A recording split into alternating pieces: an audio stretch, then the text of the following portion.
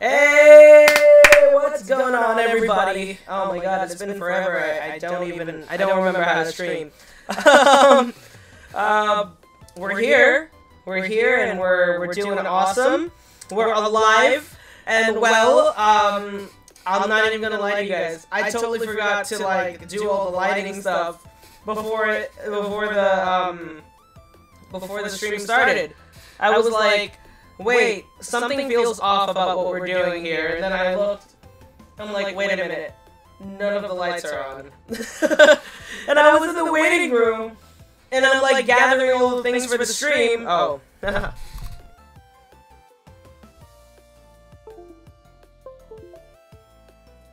Literally don't remember how to stream anymore. But we're back from New York Comic Con. I know that I said I was going to stream last Tuesday and last Wednesday. Unfortunately, that did not happen because Tuesday, truth be told, I was just getting ready for the weekend that was about to happen. And obviously, I told you guys Wednesday I wasn't going to be streaming because I'm going to be packing and shit like that. And that's exactly what I did. And then Thursday, we went to Comic Con. Friday, we were just chilling at Comic-Con. Saturday, same thing. Same with Sunday. And then yesterday, I got back around 1, 2 p.m. And I'm off from work, so I didn't stream. Because I was just like, I just want to chill, you know? And then it's Tuesday, again. And we're here. And we are not streaming. I mean, we are streaming. You see what I mean? I forgot how to stream. I don't know how to speak, even. But I'm really excited to be back. In terms of games, I still haven't really decided what kind of games we're playing today. I know today is Terrifying Tuesday. So I do remember I wanted to play some Fortnite. And probably, I mean, I'm gonna look through my Steam and see what we could play. I know we could play some Dead by Daylight, which would be really cool, but I know that I don't have anybody that's online right now, so. But, other than that, I want to say I totally forgot to, again, I forgot how to stream. X1, welcome to the stream. Thank you so much for joining today. And to all my mods and anyone that is online right now, thank you so much for joining as well. So today I'm just gonna kind of go over how New York Comic Con went, and also talk about the stuff I got, and then we'll watch some creepy videos from Nick Crowley, and then we're gonna play some games. We started a little early so that even though the sun is gone, we started early just so that, you know, the lights outside of my room are still on by the time that we're done. So, without further ado. So, how did Comic-Con go? I, in a word, would say it actually went really great. You know, I could show off a bunch of photos right now of how it went, but what I will say is that we did actually end up meeting the Trash Taste guys, like I said we would, so I'll actually go ahead and show that photo off. That was really cool. Let me see. So we did actually get to... Wow, you know, I'm gonna just show it on Google Photos. This is not... I'm like over here like, yeah, guys, let me just show you this really lit up version of this picture. Thanks. Alright, I just want to make sure I don't like do something weird here. Okay, alright.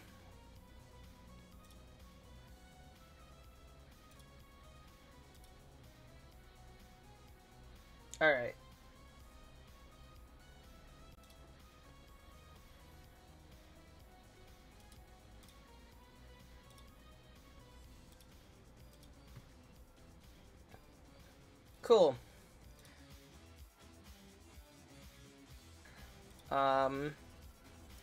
So this photo, my camera's been having a lot of issues. I think it is gonna be time for me to start like thinking about upgrading my camera. But I did meet the Trash Taste guys. This is a lot better of a photo, honestly.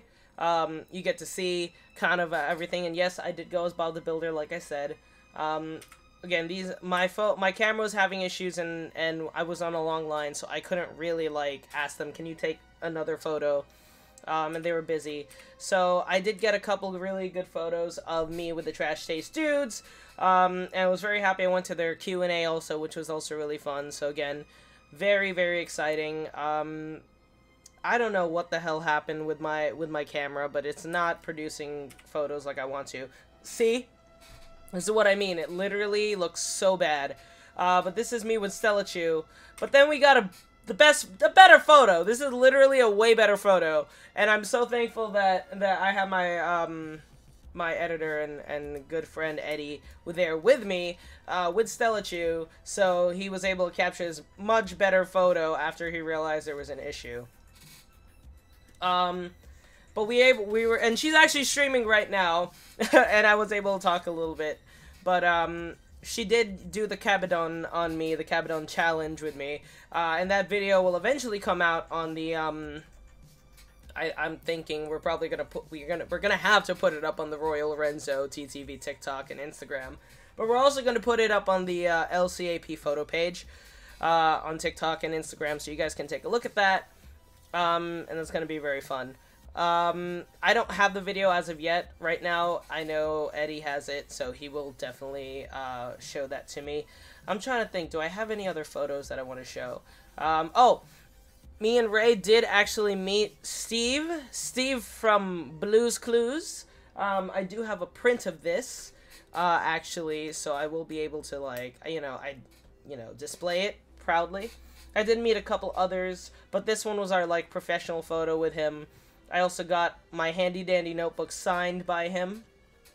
But it was just a really good moment. I had a good time. Steve is the GOAT, honestly, and we went to his panel, and he was just an awesome dude. Eric and I went to the Genshin Impact panel. The Genshin Impact booth, so you got to see us here at the Genshin Impact booth, just chilling. Again, you can see the issues with the camera. It's not really the best, but it's something. This was my mood all weekend. I was literally dead. Like, Thursday came, I wasn't in cosplay, but even by the end of Thursday, I was just tired, exhausted. And then Friday came, and I was in cosplay. I had the camera, which weighs, like, maybe 10 pounds on its own, and dead. Just couldn't do it. So this was Saturday. This was taken on Saturday. Thanks, Bixby. I was dead. This was Saturday, and I'm like, I still have so much time before the convention ends, and I was just laying down in the fucking, like, floor. I think this was right before wait, this was 7/17, so yeah, we were getting ready for the Steve panel at this time. It was something, guys. Oh, it's not like that does anything. This is a video of, like, when Steve came on during the panel. Steve! Yeah, you can see him right there.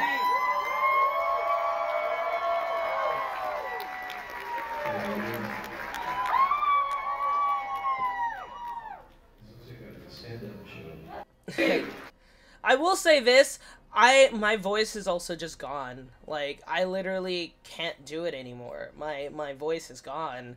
And my wisdom teeth are, like, coming out, and it feels like shit. So I'm just like, man, I really don't know how I'm going to get through these weeks, but I'm gonna have to push through, because this is so bad. So, and there's actually more, so, Isaac got a chance to ask a question to Steve. This was so fun. Steve goes up to, like, he sees Isaac, who is cosplaying as Jesus, by the way, and he says to him, "Are you cosplaying the Lord?" And then he just goes on, and he's like, very cool. Wait, hold on, I'll play this. Pretty awesome. He's pretty awesome, man. Thank you. Steve, you're an inspiration. My friends and I still sing We Got Mail every day. My friends cosplaying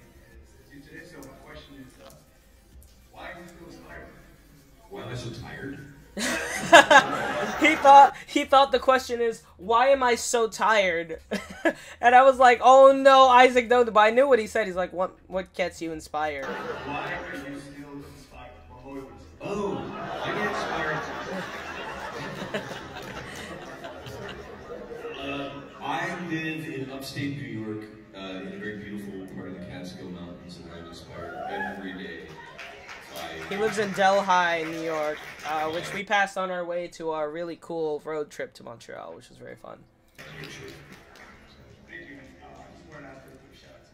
And he said that he is inspired by nature, so he lives in the Catskills, which is really cool, honestly. Like, I am very, that is so awesome. Like, I like the fact that he's still in New York, he's still around the area. The drive is probably shitty, but, you know, I'm at least glad that he is, you know, enjoying his time still here. Okay. Alright. He asked for a shout-out. Hi, the Lord's family. Thank you for Jesus. He said, hi, the Lord's family. Thank you for Jesus. Amazing. And you can hear my voice is gone. Like, when this video came on, you can hear it's just gone. And then, you know, the day went on, and we ate really cool food. We were at Abico, one of my favorite spots to visit in K-Town. I got the extra side of croquettes because they taste so amazing in the curry. Again, another moment where my camera decides to work, and then at every other point in the process just does not want to work. And then it was funny because as we were sitting down, I get this notification from New York Comic Con saying, "Ugh, I miss you already," with 3 hearts. And I said, nah, bro, this ain't it. This ain't it. And then this was Monday, but I was just testing out my camera to see if it was working, but some mask. But yeah, that's kind of the extent of the photos. But I do want to show off, yeah, no, Isaac is Jesus Christ. Welcome to the stream, Caesar. He actually cosplayed as Jesus all weekend, and it was very interesting. Again, so this is kind of a meme from last year. So last year, we did the same exact thing. I was Bob, Ray was Steve, and Isaac was Jesus. And we just got the same reactions this year. Less people stopped me this year, which I was thankful for, because like, it interrupts my process, too. But I get it, like, somebody's cosplaying as Bob. You want, like, no one cosplays as Bob the Builder. Anyways, so, we still got the same, Steve! Bob! Oh my god, Jesus! And it was just so funny, because it happened way too often. It was literally the funniest thing ever. It's like, oh my god, Steve from Blue's Clues! Bob the Builder! Are you Jesus? The trifecta of wholesomeness is here! And I'm just like, no, stop. This was so funny. It was so good. Again, we got those reactions this year, but not quite as much as last year. But, it's fine. I didn't want to be stopped anyways, because I'm trying to get these photos. Like, that's my biggest, like, my biggest thing is that I needed these photos, for the company. So, I'll show off some more stuff that I got. This is my bag of stuff is right here. I'm not picking it up. It's heavy. But I was finally able to add some signatures to some posters. I was able to add my signature to the Sailor Moon poster, and my signature. One signature to the Sailor Moon poster. This one is over here. Is Robbie Damon as Tuxedo Mask, because he played Tuxedo Mask. And a bunch of other characters, but I really only care for the Tuxedo Mask. So he was able to add his signature there. Funny story about that. I was online on Thursday, like that was one of the first things I did, but he had to go to another thing, but I also had to go to another thing, so I couldn't wait, so I left. He gave us a little post that he said, come back whenever, you can skip the line. So I came back the next day, and then he had a huge ass line, and I'm like, oh my god, everyone's gonna hate me, so I did, and I said, hey, I showed him the post, can I come through? And he was like, he felt bad, but at the same time, he's like, okay. So he put me somewhere online. I let a couple people go in front of me, and then I went, and all I wanted was a signature. I didn't want a picture. I just wanted the signature. So I didn't really care, you know? Like that, like, and I was going as like, quickly as possible. And he said, we'll start you off right. He put that signature there. I'm so excited. Now time to start collecting the rest of them. That's going to be interesting. Then the fairy tale poster, I was able to add a couple new signatures to it. I did miss a chance to get Chris Sabat's signature on here, but not to any fault of my own. Actually, no, it is my fault. I fucked up by putting the wrong option. I'll tell you more about it in a second. So this one is from 2019, I believe. Like this is from the first Anime NYC that we went to. So this poster has been with me for the longest time, as I'm trying to like get you know, get these autographs and stuff. And then so we did get the voice actress for Urza, Colleen Clickenbeard. She did actually give her her autograph right on top of Urza, which is exactly where I wanted. And then we also met, let's see if you got it. We met I forgot what his name was. Shoot. I forget his name. I'm gonna look at it and I'm gonna say, okay, now I remember. Ray Chase. Ray Chase is the voice actor for Zash Kane, but he did a bunch of other... He's Noctis in Final Fantasy. He did a lot of voices. But because he wasn't on the poster, but I loved his voice in the Dragon Cry movie, he was Zash Kane in the Dragon Cry movie, he did add his signature here. He said, I don't see him on this poster, and I said, that's totally fine. I just want you on the poster. So he did add it right there in the corner, and that was really fun. So, very much looking forward to adding some more to this. You know, that poster is literally the GOAT. It's such a good poster because it has pretty much for the most part, everyone's on there. So like I told you guys earlier, I did meet the Trash Taste boys, and I was online for the Trash Taste line, and I was like, okay, great, but, you know, I didn't have anything for them to sign. And I was like, I don't want to get my badge signed either, like, I don't like that, you know? I feel like you get your badge signed when you are just not prepared. You don't have anything, and so I had some money, and I said, alright, I'll buy a print. But they didn't have prints with all three of them on there. So I'm like, oh, no way. So I saw that other people were also facing the same issue. So they ended up just buying, like, one print of somebody, and it was usually Connor's, Sea-Dog VA, and having all three of them sign it. And I felt, this is so weird to me, honestly, because I'm like, I wonder how they feel about signing Connor's, like, picture. So they did. All three of them signed it. And I felt so bad. And I was like, ah. But, you know, the thing is, on the reservation, it said, they will be prints will be provided to you. And so they'll provide you the items to sign. And I was like, oh, that's great. So they'll have something for me to sign. They did not. And I was like, oh. And I paid $30 for just one print. It's a good print. And I got all three signatures. Like, it's fine. It happened. It's good. If I decided that I still had other priorities for the weekend. But if I didn't, I would have just went with just getting one print of each person and have each one of them sign their own print. Like, that would have been the best thing to do, but it didn't happen that way.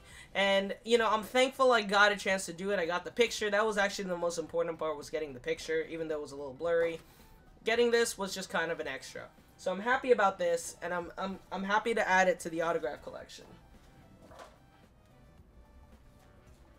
So I did bring the Spider-Man bag with me. There's not too much stuff here, but this one is actually really cool. I know, Caesar, you'll particularly, you might actually really like this one. So I did actually get a chance to meet Chris Sabat, and this is the picture of me and Eric with Chris Sabat. for those of you that don't know, Chris Sabat is the voice of Piccolo, Vegeta, Zoro, and All Might. So it was a very cool, thing to have, honestly. But yeah, we actually did, and so that's a really cool photo. I'm just like trying to figure out places where to put my stuff because it's gonna be everywhere. We got this photo of me with Justin Briner, who is the voice of Deku, and you know, a bunch of other voices, but you know, the reason I actually got him was, again, not related to my hero at all. I got him his picture, and same thing with Chris Sabat.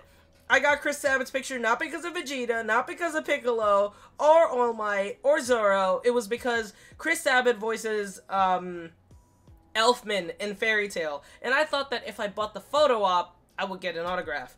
That was not the case. And I should have known better because, of course, they're not going to sell a photo with an autograph, you dummy. And it didn't happen. So that actually was kind of shit.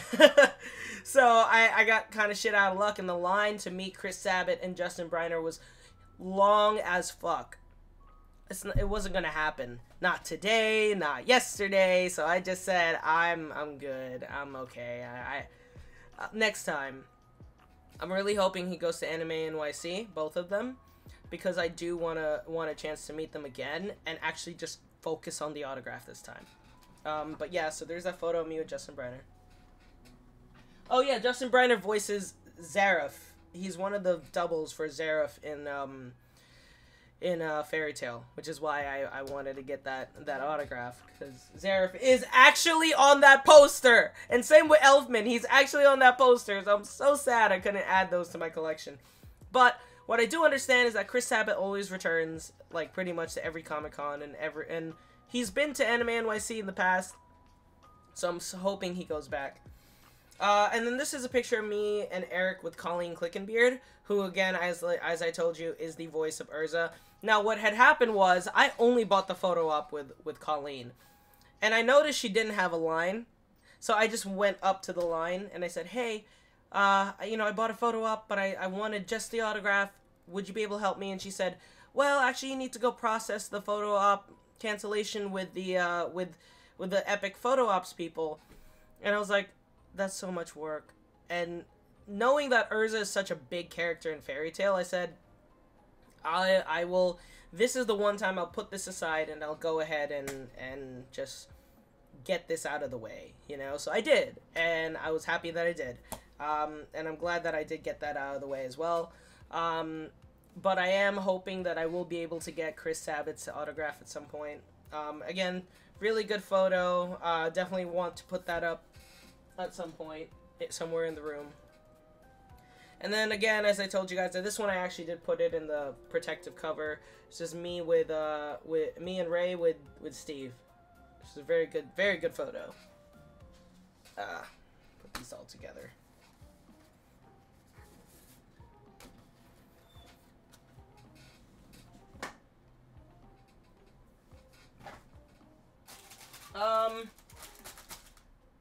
Was there more stuff? Oh yeah. I still have some more stuff.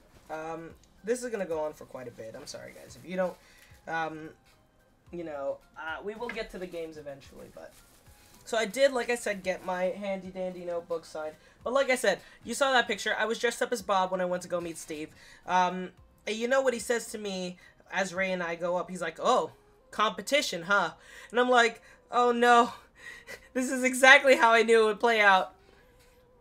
And we go up to Steve, and I have my handy dandy notebook, and he's like, give me that.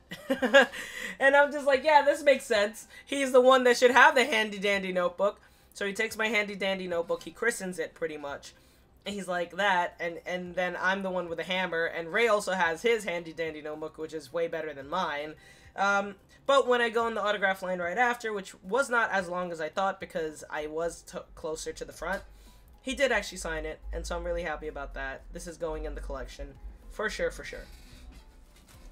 Really cool collection, honestly. This collection's growing, and I love that this is something that I collect. You know, memorabilia is just always really cool to have, especially if it's autographed. Now, I get to add these back to my collection.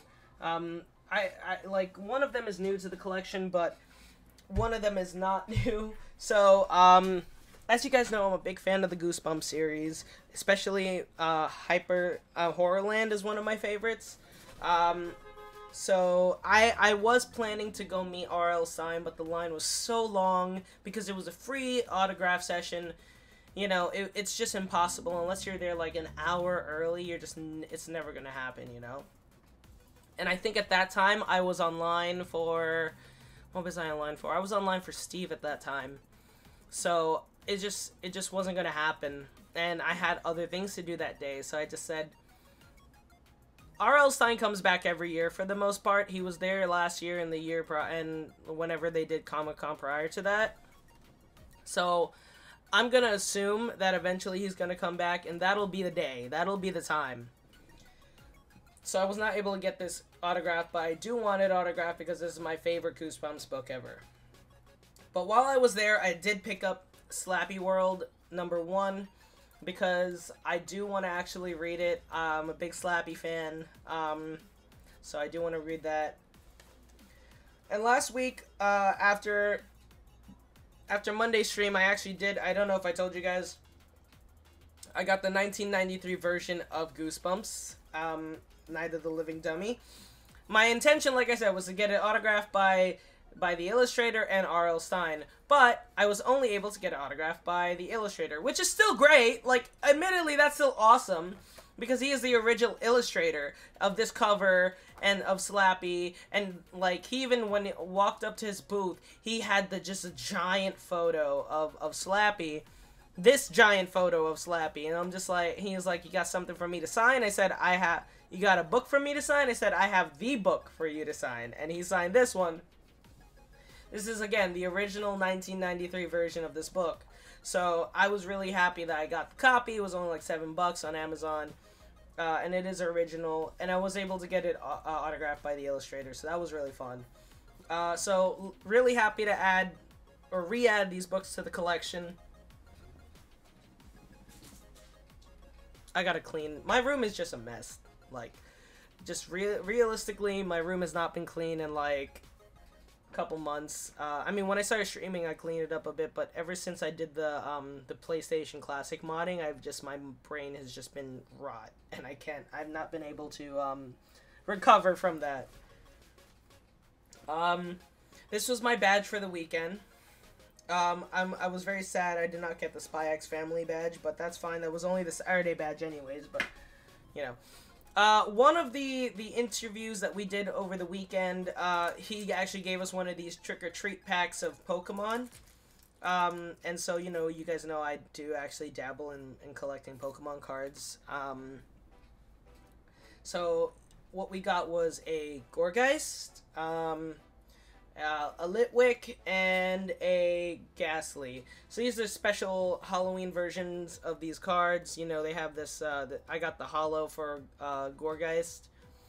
Very cool. I like this a lot. Obviously, I will put it in you know, I'll put it inside of a little, whatever they're called, card sleeve. Eventually might get it graded or something. I do want to pick up one of these trick-or-treat, like, bags before Halloween, and maybe I'll open it on stream. But, because they actually look really cool, so I don't know what cards are in them, to be honest. Oy vey. I don't think there was really much more in here that I have to show you. We got some one-piece red napkins, we got this, like, the Rescue Rabbit hat that I can wear on my head. I did not get the Rescue Rabbit plush from the booth. That Rescue Rabbit is going for $600 on eBay, according to Ray. So, you know, it was a gotcha. And you know what I got? I got a notepad. That's what I got. I do know one person, literally as I was going to collect my notepad, who actually did get the Rescue Rabbit plush. It was very cool. But I was able to get this, the Yu-Gi-Oh! Mat. This is a really cool mat. It's an official mat, Konami mat. I'll open it up for you guys on stream, actually. This one, it was a con exclusive, so they're not selling it anywhere else. She is, in fact, beautiful. We got this on Thursday when there was no line. Again, Thursday is probably the best day when you want to do something like you want to make sure you get the things that you want and make sure they don't sell out.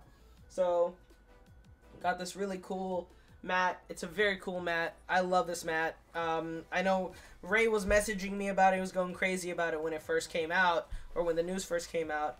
And so when I first entered the convention on Thursday, he had somewhere to go, and I immediately said, "Hey Ray, you know, I got the mat. If you want it." And he's like, "Where?"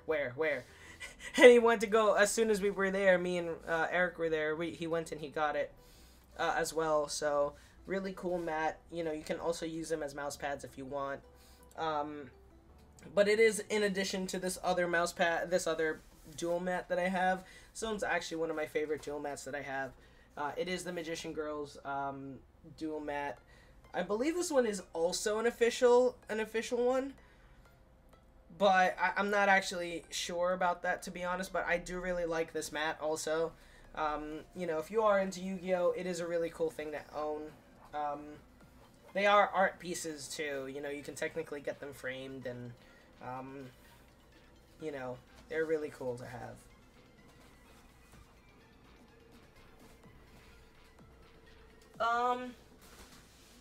I got some posters. One of them is a Sandman poster. I got a Genshin poster and some Chainsaw Man poster and stuff like that. I don't want to take them out because this is going to be kind of rough to take out. So I'm just going to put them away. I just want you to believe me of what they are.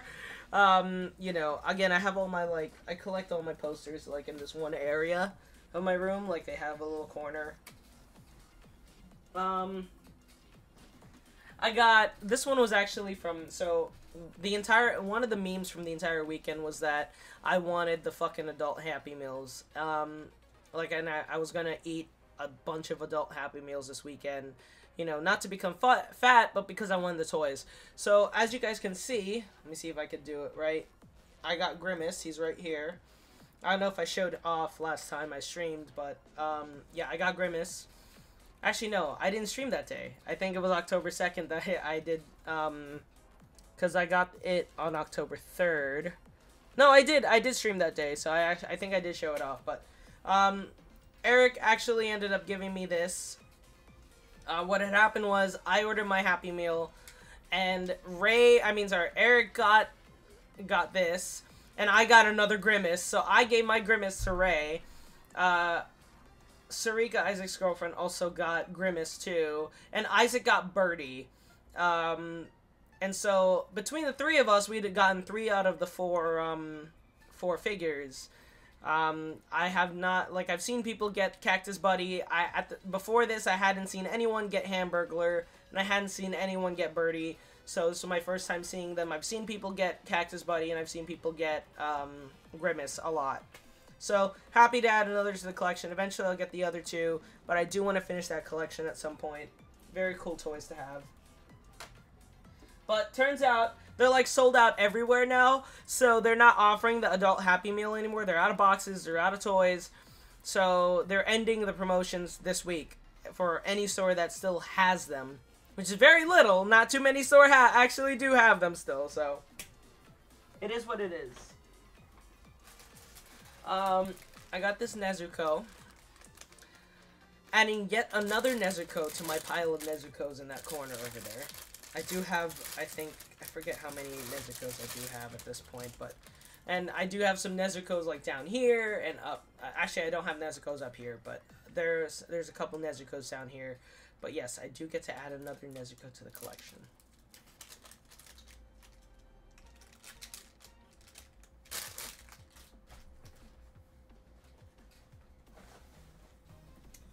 Speaking of adding more stuff to the collection, I did get another Miku figure. This one sits. It sits on the ledge, so I will be making her sit on this ledge over here. This is a Sakura Miku, so it's not just any Miku, it's a Sakura Miku. This one was only like 18 bucks, so like it wasn't like crazy priced either. So I saw it and I was like, I definitely need this. But sad part is I was not able to find the other two like Mikus that or Nezuko's that I really wanted from this time. So there were two Chubby Collection Mikus, and one of those I forgot what it was called. Let me see if I can find the name. It was called a Hikake figure. I'll just show you guys a picture, actually. So this one was the Nezuko that I really wanted. So I couldn't find this at all. Like, they had all the other characters, but they didn't have any of the Nezukos. And I looked hard. Oh. And these were the two Chubby Collection Mikus I really wanted. I couldn't find either of them. But I did see them on Amazon, so they do exist. But and I might just pick them up there so I don't disappoint myself next time. And I can just keep them off the list so that next time we go to Anime NYC, I can just focus on other things. Also, I did want to mention your boy, LCAP Photo NYC, and the Ramen Pack did get influencer and press badges to Comic-Con. To Anime NYC this year. So, first time, I mean, you know, we got them for Castle Point, but this was the first time that for a major convention, the LCAP actually ended up getting passes, like press passes. So, we're very proud of our team, very proud of us. So, you know, very exciting news to come out of this convention, honestly.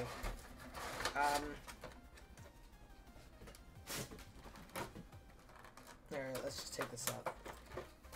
So, you know, we'll be able to kind of get in through a different entrance, which is great. So I don't have to wait on a shitty line, and I can be there first on the show floor to grab all the stuff that I wanted on day one. I'm gonna definitely grab some the Iron Mouse hoodie and stuff from Senpai Squad, because I said I was going to do it, and now I can. Oh. Yeah, you know, I accidentally opened the box in the wrong direction. I opened it from the bottom, and actually there's a lot of detail under there, so I'm just not gonna look. But, you know, good to know that these figures are, like, you know, there are figures. They put a lot of work into them. So, yeah, this is the Miku. It is a really cool Miku. Sakura Miku. I don't know how I'm gonna possibly display her on here.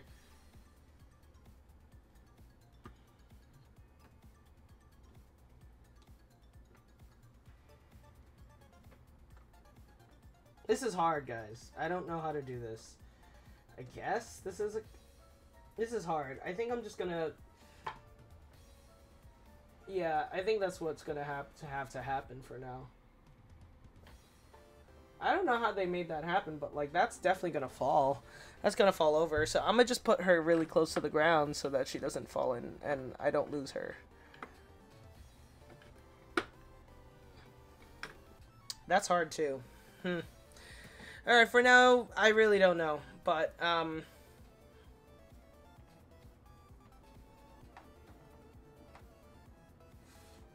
even see her.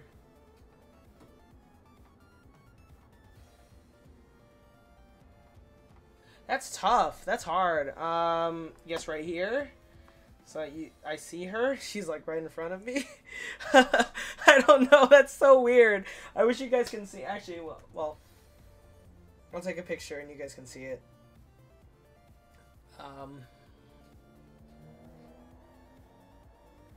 That's so weird.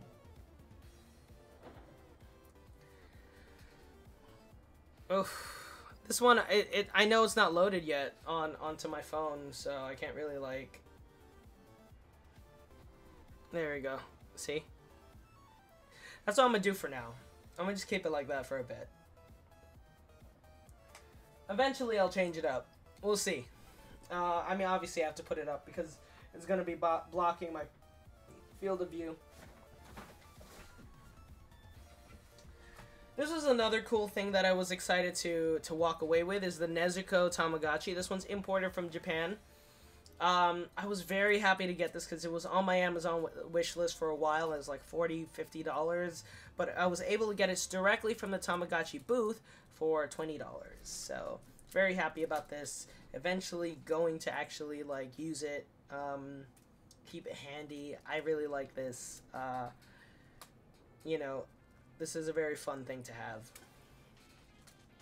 I'm like running out of desk space all over my room. Like I said, I've been a mess. It is what it is. So, and then the Tamashii Nations booth was selling this as a kind of like a release, like they just released it, but it's Anya Forger from Spy X Family. I saw this figure and said I definitely have to have this. I will not be setting this up right now because this, you know, every time I work with like figure arts, I always have to like sit down and actually like, you know, build them. I'm not gonna do it this stream. You know, maybe the next time you guys see me, it'll be set up. Oh, there's this notepad, the Yu-Gi-Oh notepad I was telling you guys about. So that's really cool because you can kind of measure your life points on it. So it's like really cool to have and to own. Eric got one of these as well.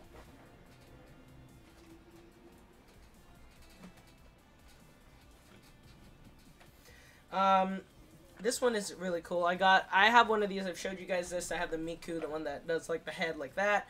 They actually they have a bunch of them now, but this one was a con exclusive. It's the Ryoko Matoi from Hello Smile with the Berserk version of Ryoko, and it was a con exclusive, so I said I have to get this now. I have to do this. This was at the Good Smile booth. I did actually meet somebody there too. He was really cool. His name is Edgar. He helps to run the socials for Good Smile, and like I said, very cool dude. We talked cameras, and you know, he followed me on socials, and I followed him. So, you know, happy to say we'll probably stay connected. Maybe we'll be able to do some more events with Good Smile or something like that. That was another thing. We were able to actually meet some cool clients. I do have to get back to them at some point this week to just tell them, like, thank you for allowing us to, like, or thank you for your time. So there's that.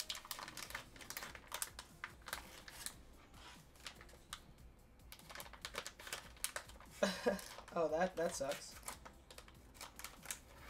But I will say, though, guys, I'm exhausted. I'm still exhausted. I'm still trying to rest up. Like, I finally have some better sleep today, and my body feels better, but at the same time, it's like, I want to rest forever. Like, I'm just like, this week is probably a good week for me to catch up on life, and I should probably use it to also clean my room up. And just get back into the swing of things. But we all know how that sort of thing goes. It never works out. But, you know, we were able to, you know, we'll be able to clean up everything hopefully this week is my hope. I think I have a dentist appointment on Thursday. I don't think we're actually doing anything crazy that day. I think I'm just going in to take a look because my wisdom teeth have been bothering me. And I know I was supposed to, like, kind of get them out, but, like, not really. So we'll see what happens. Anyways, here it is. This one, it's easy for me to, like, set up because it's just one thing. So they'll be right next to each other. I put them right next to each other. The Miku one and the Ryoko one. I wanted it because it was a con exclusive. I did like Kill la Kill a lot. I had a bunch of Kill la Kill posters in my room back in college. I got a really cool eBay bag. I don't want to bring it out because it's huge and I don't want to refold it. So just believe me, there's a big eBay bag in here. Oh yeah, here's another cool thing. I told you guys that we did actually go to see the Mario trailer live, and Jack Black was there, which is really cool. We got each shirt. This is a size large, And these were only given at New York Comic Con, so I will absolutely be keeping this for the time. But it's a very cool shirt. Really enjoyed it. I think that's pretty much it for the most part. I got this cool One Piece bandana from the film.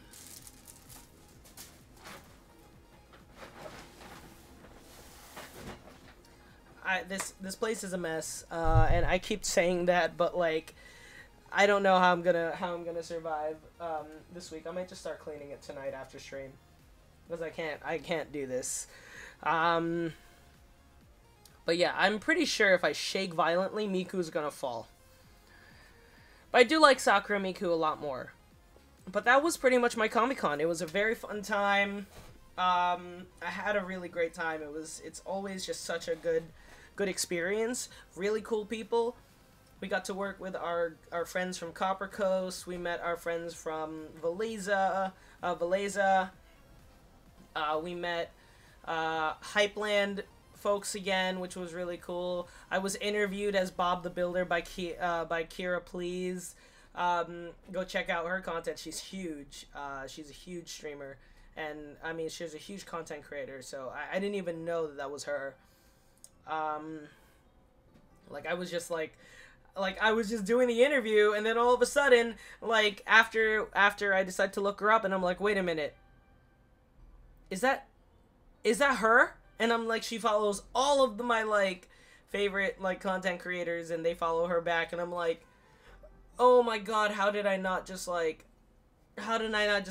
decide, let me take a photo? I mean, I did do the video, so you know what? Good enough. I'm sure Eddie took a bunch of photos and shit, so that was really cool. So we did get her. Like I said, I did meet Edgar. He was really cool to talk to. He's from the West Coast, so it's good to have a contact in the West Coast. So because I don't have contacts in the West Coast, they're all like on the East Coast here. We met with Equilibrium Urban Survival Gear. They're a backpack manufacturing company. Like they do modular custom backpacks, but they were really cool to work with. And I don't remember. Oh yeah, and while I was talking to the Equilibrium dudes, the Equilibrium people, I actually met with Ram.Booth, Russell from them, and he was really cool. And I think we'll probably be able to do some work with him at some point in the future. He runs an anime merchandise booth, so that's really cool. Am I missing any? We talked with Senpai Squad, but they didn't have any cars because they sent all their cars to TwitchCon. But there will be cars at Anime NYC, and I'm excited to actually cover the cars. That's gonna be fun. I think that's really it. You know, I'm excited for where the company's going. We got a lot of great photos, a lot of great followers since then. So safe to say that we'll be, you know, doing a lot of catching up. So I'm hoping and praying that as the photos start. Oh yeah, I got this Jollibee shirt while I was there too. I was like didn't even talk about it, but yes, I got this cool Jollibee shirt while I was there. Yeah, I think that's really it. Oh, I didn't even talk about one of the biggest parts of while we were waiting to get our final group photo with Valeza. We were stopped by some people who were running one of the booths, and they said, you know, thank you guys for doing all that you do. And they, you know, it was very cool to have, and they gave us this really cool like art piece, this acrylic art piece from Demon Slayer, and there's Tanjiro and Nezuko down there. Like, this is so pretty. Like, it looks so nice. I just want to put it, like, I want to frame it and put it up. Like, this is just so cool. And, you know, thank you to that vendor. Thank you to him. And thank you to Valeza for hooking us up with that as well. That, you know, they're just always, it's always good to meet people that you know, and work with. So it's always good. You know, we got free fudge from our friends at Copper Coast Confections as well. As always, they treat us always really well. And they're always so nice. Alright, so, without further ado, I think that's it for Comic-Con. I'm gonna go use the bathroom really quickly, and then we'll come back, we'll watch some videos, and we'll play some games. See you in a bit.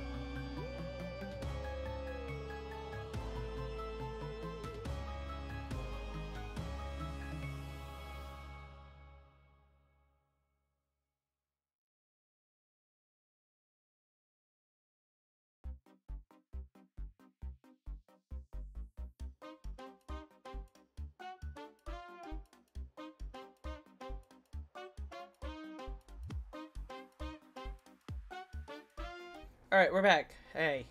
I had to get some water too. My throat's feeling a little raspy. Like I said, my voice hasn't really been able to recover yet, so it's going to be kind of shitty the next few days. Let's see. Yeah, so let's go ahead and get started on the videos. I said we were going to watch some videos today while I wait. So we're going to be watching the... let me just check on something really quickly. Alright, cool. We're all good on that end. I do want to watch a couple of these. They're just two of them. The Internet's Darkest Corners 2 and YouTube. I think I put the Seattle Zombie Woman. So we'll go ahead and watch those. But yeah. So like I said, we're going to be watching some creepy videos for this time over here. But I hope you guys enjoy it. Let's kind of just see how this goes. I'm gonna turn off the music. This is Nick Crowley, by the way, if anyone's curious. And it's as easy to use as this. But by taking the proper precautions, you can get the job done safely. Yeah, I'm fine. There was no way to defend her, so she knew she had been caught. as in the hours prior to getting behind the wheel of her car, 21-year-old Gianna Webb had consumed far too many drinks, causing her driving to become uncontrollable and erratic. Interesting. And after reaching speeds well over 100 miles per hour, Jeez. driving right past a pair of state troopers, Gianna was now pulled over on the I-95. I'm glad they pulled her over. There, she would be approached by officers Martin Mack and Brandon Siska. They look as fake. She sat one breathalyzer away from facing harsh legal action for her poor decision. But just as the officers began conversing with the intoxicated woman, their attention would soon be called elsewhere, as an urgent call was made to their radio, alerting them that a pedestrian had been wandering by foot on that very highway just a few miles ahead. Unaware at this point that Gianna was in fact inebriated, and assuming that the pedestrian was a far more pressing concern, the officers sprang into action and sped away into the night, allowing Gianna to leave freely and breathe the ultimate sigh of relief. Clearly she had dodged a bullet, but rather than being thankful that she had avoided certain and serious legal ramifications, the incident instead seemed to inflate her ego, as she immediately took to Twitter, still parked on the side of the road, writing in a braggadocious manner, "Why the cop pull me and he say I'm doing 110 and a 50?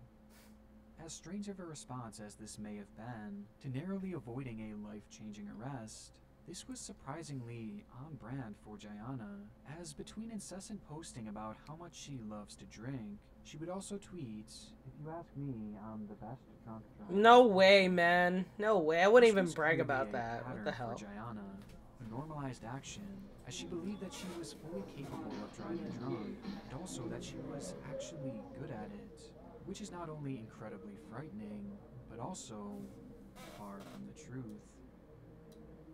Immediately after tweeting this message out, Gianna would again speed off into the night, having gotten away with her drunk driving once more.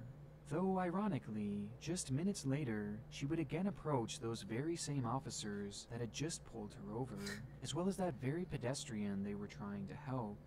Only this time, there was a problem. What happened? She was going far too fast. Oh no. It was impaired to the point that her reaction time was severely delayed. No way. She quickly began to swerve out of control, and by that point, there was no stopping. What happened? And in an instant, Gianna would careen her vehicle directly into officers Martin Mack and Brandon Siska, as well as that same pedestrian they were attempting to save, striking all three at unimaginable speeds. As the car finally came to a stop, all three of the men lay motionless on the pavement. None of them were alive. Oh my god. With the only survivor of the incident being Gianna, the best drunk driver ever. If you don't stop That's your phone from crazy. drinking and driving, Don't drink and drive, kids. That's the best piece of advice I could give you. Don't drink and drive. That shit's not worth it. March 30th, 2017. A disturbing video begins circulating across Twitter, showing a woman hanging out of a window, clinging on for dear life with one hand. Below her was 7 stories of nothing, leading to concrete ground and metal. Certain death for anyone unfortunate enough to fall from that height. Understandably, the woman is crying and begging to be saved, yelling over and over again. Why are you just recording her? But what makes this story especially disturbing is the commentary in the background heard in response to these pleas. As the woman desperately clings to the window, another woman stands inches away, holding her phone and recording. Yeah, dead ass. Why She are they calmly just responds to leaving the her cries to for like help hang by there? saying, "Oh crazy, come back." It's a chilling line, knowing that one woman was clearly powerless and in dire need of help, while the other woman just stands behind the camera, seeming completely unfazed by the gravity of the situation, That's fucking waiting crazy, for tragedy man. to strike. And that's exactly what would happen, as the lady soon loses her grip, causing her to plummet to the ground below.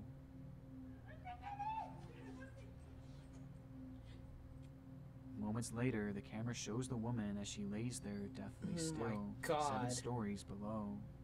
It was an extremely shocking video, and one that immediately raised questions as to what exactly had led to this scenario, with millions viewing the video and sharing it across Twitter in a desperate search for answers, as the clip offered nothing else in the way of context. Initially, it was believed and even reported that the woman had done this as a way of taking her own life, and the woman behind the camera seemingly didn't believe that she would go through with it. That's Perhaps fucking just not horrible. understanding that by that point, there was literally nothing the hanging woman could have done to pull herself back up. And due to this being the most prominent initial theory, many would walk away from this video believing that it was sadly yet another tragic suicide. However, there was something that still didn't sit right about this clip, as the cold, callous way that the woman off-screen had spoken to this struggling woman just comes across as so off-putting, leading some to believe that there had to be more to this story. Uh-huh. A notion that would turn out to be correct. Oh. Why?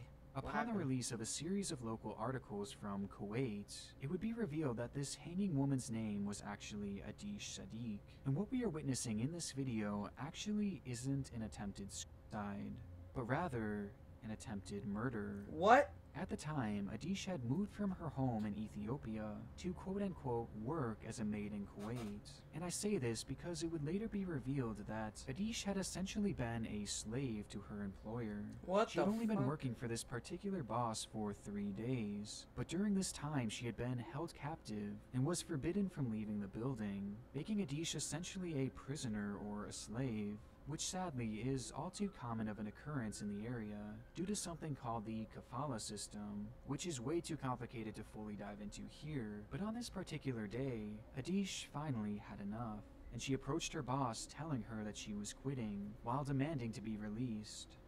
Though it wasn't quite that simple, and her boss did not take kindly to this request. In response, Adish would be grabbed and thrown inside of the bathroom of what appears to be some sort of apartment complex, with the room being located near the very top of the building.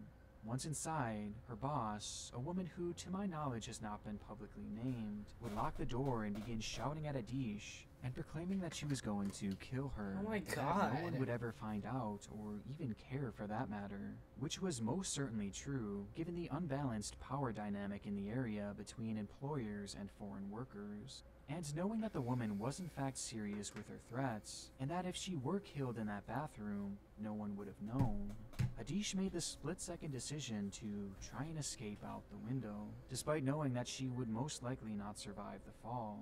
Oh, But at least man. this way, as slim as it may seem, she had a chance. Going out that window was purely an act of desperation, but to Adish it was the only way, and so she clambered out the window and prepared to plummet to the ground below. But not before her boss pulled out her cell phone to record the woman's final moments, while openly mocking her as she fell to the ground below. Jeez, This what the explains hell? lack of assistance that the camera woman offered, and why she seemed to have such a smug attitude towards the helpless woman, because she didn't care if Adish died. Her life was meaningless to her if she wasn't her slave. That's horrible. To make this employer's That's behavior horrible. even more jarring, she would immediately upload the video to her very own Snapchat, where it would then be re-recorded and shared across the web. And when questioned about what exactly had happened inside that's that the bathroom, best, it the was this first thing you employer think of that when began something to lie like that this is Adish happening. was merely I'm trying going to to take take a her own video of life. this person She dying and formulated share it on this social entire media. rumor to That's essentially horrible, absolve man. herself from any People like that responsibility. have a And it's special almost place in certain that hell. she I'm would not have even gotten gonna away lie with to you. this too, had it not been for the fact that Adish survived. Really? Upon falling to the ground below, Adish's fall would be broken by a metal awning, which more than likely saved her life, as Wow. miraculously she was able to physically walk away from the scene with merely a broken arm and a few other non-life-threatening injuries. Wow, really? She'd even go on to give an interview inside the hospital just a few days later, where she would reveal the truth behind this shocking video, with this Wow. testimony leading to the arrest of her employer, who would ultimately receive just a few months of jail time. But still, it's crazy to me just how differently this story could have ended, and probably should have ended. As imagine if this video had never been recorded, and imagine if Adish hadn't survived that fall. I mean, the truth would have That's literally never crazy. been known, which is such a scary and utterly depressing thought. Though thankfully, the story did have a happy ending, a phenomenon that is sadly all too rare when exploring the dark corners of the internet. Wow. If you've seen my videos before, then you know that the internet is a dark and dangerous place. It can in our be. day and age where everything Let me revolves guess, this around is an it, ad cybersecurity read for should be of the NordVPN utmost or Surfshark importance, which is VPN. why I highly recommend today's sponsor, NordVPN. I knew it! Nord is I an easy-to-use fucking knew it! VPN that begins immediately They protecting your always devices start. with just a single The click. internet is a Or you dark can and even scary enable place, AutoConnect, but which immediately thanks to powers on today's every sponsor, time you use the NordVPN, internet to ensure that you're it just browsing always safely. does Along with not this, fail. Nord allows for up to 6 of your devices to be connected at a time, regardless I'd of love your to be brand, sponsored by while also NordVPN, being though. the fastest VPN out there. On top of I the don't general have safety Coke that Zero NordVPN today, but I provides, will they also say feature Coke a Zero, I new also threat still want to be protection sponsored, upgrade, so which contact blocks me. intrusive ads and web trackers, while also automatically scanning URLs and detecting for malware. So if this sounds like something you might be interested in, you can try it now risk-free with a 30-day money-back guarantee by going to nordvpn.com/Crowley, where you'll also receive a huge discount on a 2-year plan along with 4 months completely free. That's nordvpn.com/Crowley. If we miss a step in the rigging process, things could go seriously wrong. The first step to preventing accidents is preparation. Let's begin by taking a close look at... Okay. Horrifying. In recent years, the popularity of live streaming has seemingly reached an all-time Oh, high. look what we're as doing. It allows the audience to interact with their favorite creators in Hello, a uniquely chat. intimate way. Good to But see with you. any content like this, there always lies a dark side, as unpredictable events can interrupt the live stream at any moment.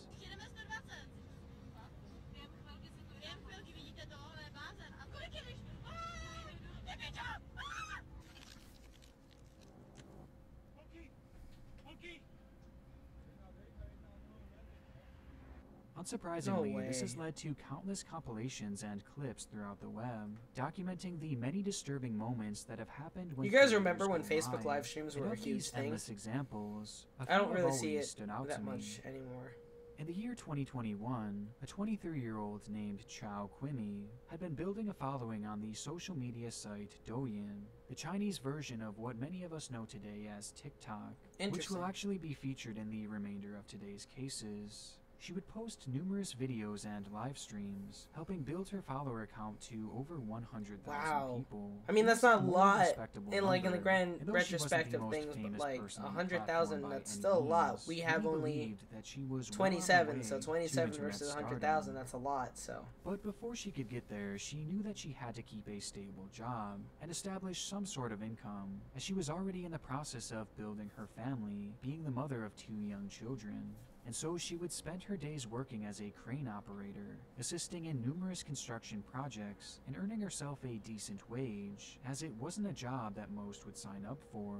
The cranes that Chao was often tasked with operating often top stood of hundreds buildings, and right? even Yeah. thousands of feet in the air. It certainly I don't wasn't wanna a know where job this for is the faint going. of heart, but Chao seemingly embraced the challenge, and in many ways used her unique skill set to her advantage, as she would often document her life as a crane operator on Douyin, with these videos, along with her dancing content, being responsible for the majority of her viewership. And by the summer of 2021, Chao would begin not only making videos while at work, but she would also begin live streaming right from her job. And on July 20th, 2021, when her workday began to wind down, she would once again fire up her stream.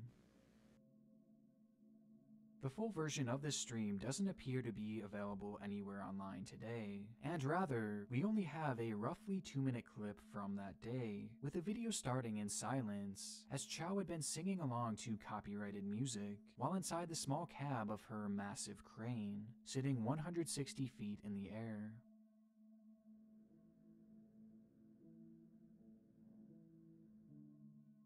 She would then set her phone down with the camera still rolling, as the viewers began flocking to the stream, loving every second of it.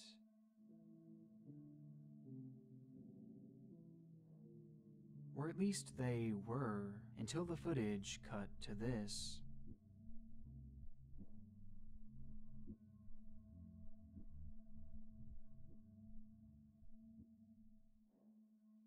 Though the exact moment has been cut from this video, likely out of respect for Chow, as she was streaming 16 stories in the sky, Chow finishes dancing and begins to walk down the steps of the crane until she slips, causing her to free fall all the way to the ground with her phone supposedly still in hand. On her way down, she seems to strike metal bar after metal bar Oh from my the crane God. until she finally hit the ground below, Well, killing her instantly with yeah. her phone still recording. Oh no. I just can't even imagine being one of the viewers in that live stream and watching that very moment that she begins to fall. And ultimately, I think it's a good thing that the actual footage of her slipping has essentially been wiped from the internet, as even with the missing Yeah, frames, this that's is truly fucking one of the crazy. most disturbing live stream accidents that I have ever seen. An accident that showcased the brutal end of a rising star taken too soon. And throughout the history of the Douyin platform, she's far from the only one. See? It's not so hard after all. Once you get the hang of it, it can be easy to rig a load safely. Raid hunts bugs down like radar. Man, that's fucking horrible. And kills them. Blood/stream. Lu We're not Chao saying- Mao Mao Z Oh, was also a young Lu. creator on the Douyin I thought it site, said Lud. I'm focusing like, most of her Ludwig's still content alive. on the latest fashion trends, with her videos helping her to amass a following of over 600,000 people. Again, a making lot her of followers full-on compared to what we celebrity on have, the so platform. a lot. It's a type of virality that so many people in our world desire. But this also comes with a downside. With so many eyes on you, the criticism and hatred lobbied your way on a daily basis is often overwhelming, and for many it can be too much to bear. And for Lu, this fame ultimately came at the cost of her own mental sanity. Even before her rise to prominence, Lu had long since struggled with severe depression, and now, Damn. given the rise of what her family described as constant online harassment, this depression would only worsen by the day. By August of 2021, things had gotten so bad for Lu that her family began to fear that she may try and harm herself, and decided to place her in a psychiatric hospital with the hopes that there, she would be safe and hopefully overcome her personal demons. And for a while, that's exactly what she would do, as she supposedly began making serious strides in her mental health. Though once released, her progress would again diminish, as she would fall back into creating content, with the online harassment only growing worse and worse the more her account grew. Which leads us to October 14th, 2021. On top of dealing with the stress associated with online fame, Lu would also have to deal with a breakup between her and her longtime boyfriend, something that would cause her already collapsing mental health to completely plummet. And so, that day, she would take to Douyin and post a cryptic video stating that this may be the last time she ever interacts with her audience. Oh with the my clip being God. titled, "This is probably the last video. Thank you for following along." 大家好，我是小猫。也许很容复我最后一条为大家发放视频了。想知道原因的话，那 My alt account, that's crazy. 播吧，愿你能陪我这么久。谢谢。 It is an incredibly worrisome video, as given her complex history with depression, viewers grew worried that she was alluding to taking her own life, with some questioning what she had in store for this supposed live stream, or if it would even happen at all. But sure enough, as promised, that same night Lu would go live and reveal her plan. As the stream starts, Lu was sitting in front of a camera, echoing the sentiment of her previous video, and expressing how truly sad she was, before she shifted the conversation to ending her life. As viewers began clicking on her stream, Lu explains how she had purchased liquid pesticide from the store, which was said to be highly toxic, as a single sip was capable of causing death. Oh my god. Kills them dead. And not only did she buy this, but she also explained how she planned to drink it right there on stream, before asking her viewers what they thought. By this point, her stream had already amassed over 1,200 viewers, many of whom being supposed fans of the young woman, who clearly was in desperate need of help. But rather than helping talk her out of this, No way. the live chat instead began to turn on her. Looking at still images pulled from the stream, the majority of her comments read things like, "Drink, drink, drink," or "Drink if you want to." And even more nefariously, other users would write, "Drink up, fatty," and "Prove that you have depression in front of this many people." Oh my Drink the god! Frankenstein." These It's people are unclear horrible! what Lou's true intentions were when starting this stream, but many believe that this was simply done as a call for help, with one of her own friends even stating that this was only done as a way of attracting her ex-boyfriend's attention, and that she never actually intended on taking her own life. But seeing the way that her chat had turned on her, and hearing the demands that she drink the pesticide, only fueled her spiraling mental health. Oh my god. And so, in an instant, Lou grabbed the bottle and began to chug.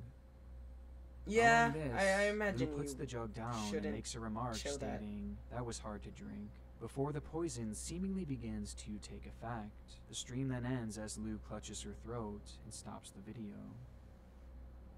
With the live stream over, Lou immediately began to regret her decision, as she would quickly grab her phone and call an ambulance.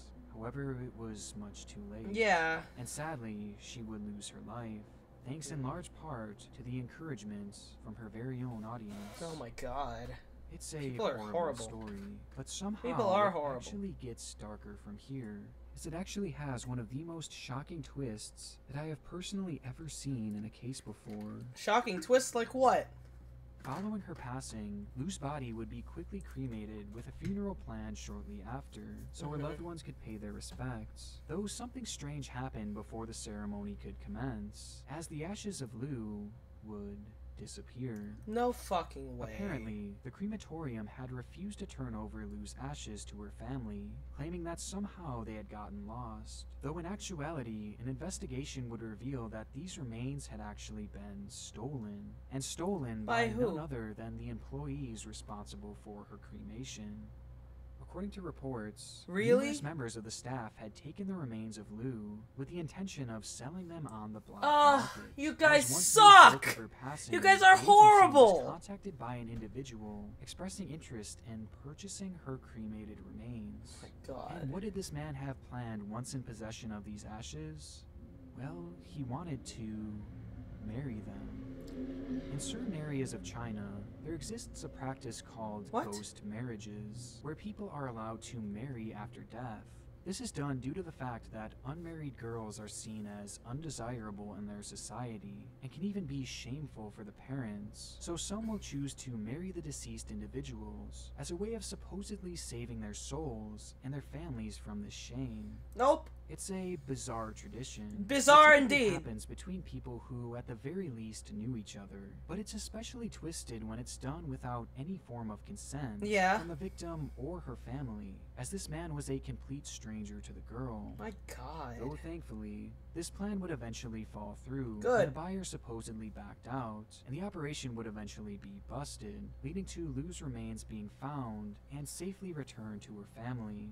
And it's this family that I truly feel sorry for the most in this situation, as not only did they have to deal with the highly publicized passing of their daughter in such a horrific way, but also the theft and almost the marriage of her remains. That's so weird, man.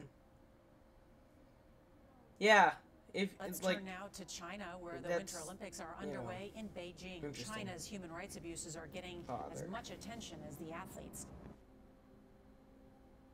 Our final case once again takes us back to the Douyin app, and a small impoverished village within Suzhou, China. he really knows how to where create a man creepy named atmosphere. Dong Moomin had been living with his family of 8 children, 7 boys and 1 girl, a dynamic that was extremely unusual to say the least, as China had only just recently gotten rid of its one-child policy, yet somehow Dong had found a workaround and managed to grow this family all of his own.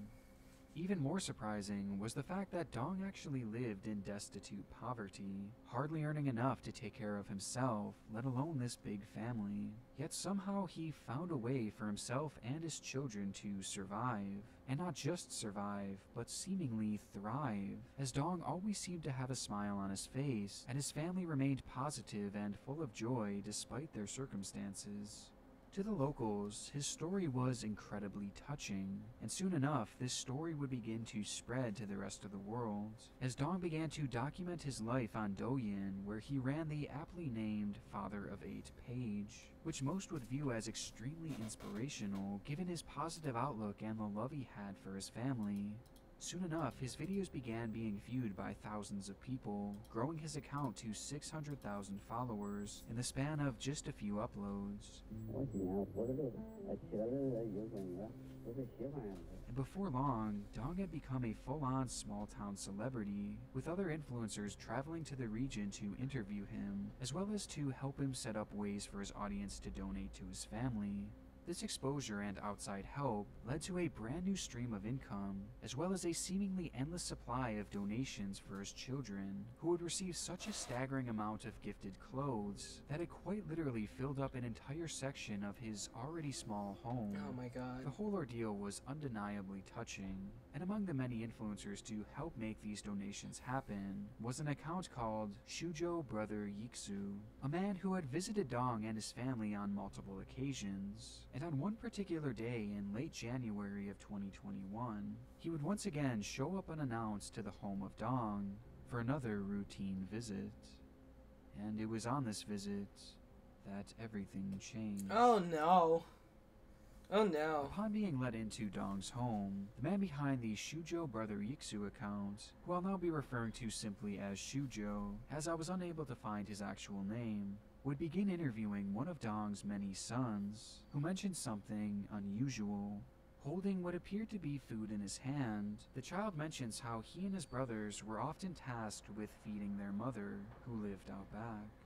This was a bizarre statement from the child, as after all of Shujo's visits, he had never once seen a mother figure, and up until this point, most had just assumed that she was out of the picture. And so, confused, Shujo asked the boy to take them to their mother, to which he was promptly led to a small hut behind the house, with his camera drawn.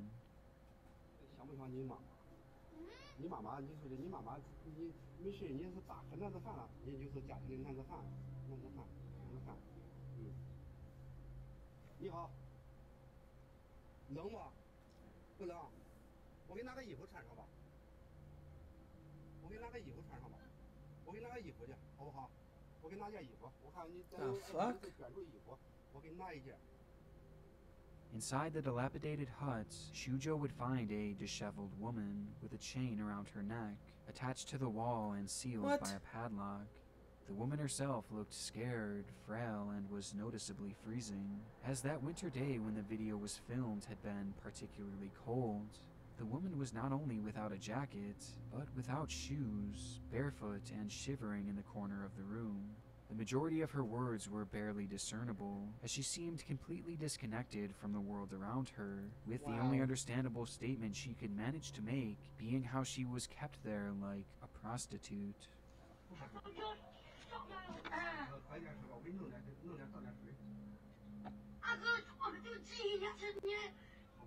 That's crazy. Wow, alright. In all the videos posted by and about Dong, this was the first time his wife and the mother of his children was shown on camera. Immediately, the clip would spread across China, prompting concern for the chained woman, as given the optics alone, many feared that she may be a victim of human trafficking, and that Dong, this supposedly wholesome figure on the Douyin app, may have actually been using her for the sole purpose of bearing children. What the fuck? In response to the allegations, Dong came forward and admitted that the woman, whose surname was Yang, was in fact his wife, but that she suffered from debilitating mental health issues. And due to this, he claimed that Yang would often lose control and attempt to hurt those around her, including her children. And so, for their safety, she was kept chained up in a hut outside of the house. And this was a sentiment echoed by officials in the area, as a statement would quickly be made by law enforcement stating, "Her family has been given further assistance to ensure they have a warm Lunar New Year." Despite this quick response, however, the public largely doubted the story that Dong and the I don't know authorities had how they been treat telling, mental as illness regardless in of its validity, other parts of way the this world. woman was being kept is clearly just Especially in China. inhumane, But I'm and just things really would only get hoping, more like, suspicious that from would have been here, the as people better thing, attempted is to to put her dig in a mental deeper. health hospital. For starters, Just many being would visit honest. the region to try and assist Yang and hopefully save her from this neglect, only to discover that Chinese authorities had actually closed off the entire town in which Dong's family had lived, making access to them impossible.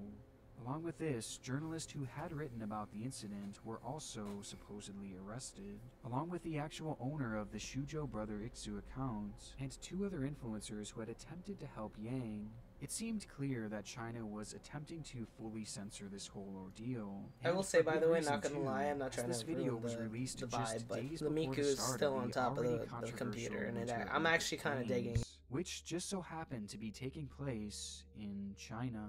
But as hard as they tried to suppress this, the story of the chained woman had already spread far across the world, even on one day being mentioned across social media more so than the actual Olympics themselves. And in the face of intense international scrutiny, the truth would finally be revealed. In actuality, this lady's name isn't even Yang, and instead it was Chao Humami, and sadly, she had in fact been the victim of human trafficking. In 1996, when Chao was just 20 years old, she was taken to a mental health clinic where somehow she would end up being sold into a trafficking ring. From there, she was bought and sold on 3 separate occasions, with one of her buyers being Dong's father. Once purchased, Dong would marry the woman and essentially use her as a means of birthing children. It was within that backyard hut that Dong would often leave this starved and freezing woman, chained up like an animal, with no chance to leave, and only using her when it would come time to have another child. And as for her violent outbursts, well, that too was a fabrication by Dong, as it would later be revealed that she was actually suffering from a seizure disorder, and each time she would have one, Dong would punish her by chaining her up, not because she was dangerous or anything like that, but because she was an inconvenience. The whole situation is unbelievably horrible, and truthfully, I can't even imagine the horrors that this poor woman has endured. And without this massive public pressure, it's likely she would have lived the rest of her life as a captive woman. Though thankfully, this doesn't appear to be the case, as it's believed that she has now finally been rescued and is being given the proper care that she deserved all along, while Dong and multiple others involved in her trafficking have since been arrested, leading to an extremely shocking and heinous end to a man once considered one of Doyen's most wholesome creators. Though there's one last element to this story, an element that totally takes away from this somewhat positive ending, with that being that Xiao wasn't the only captive woman in that village.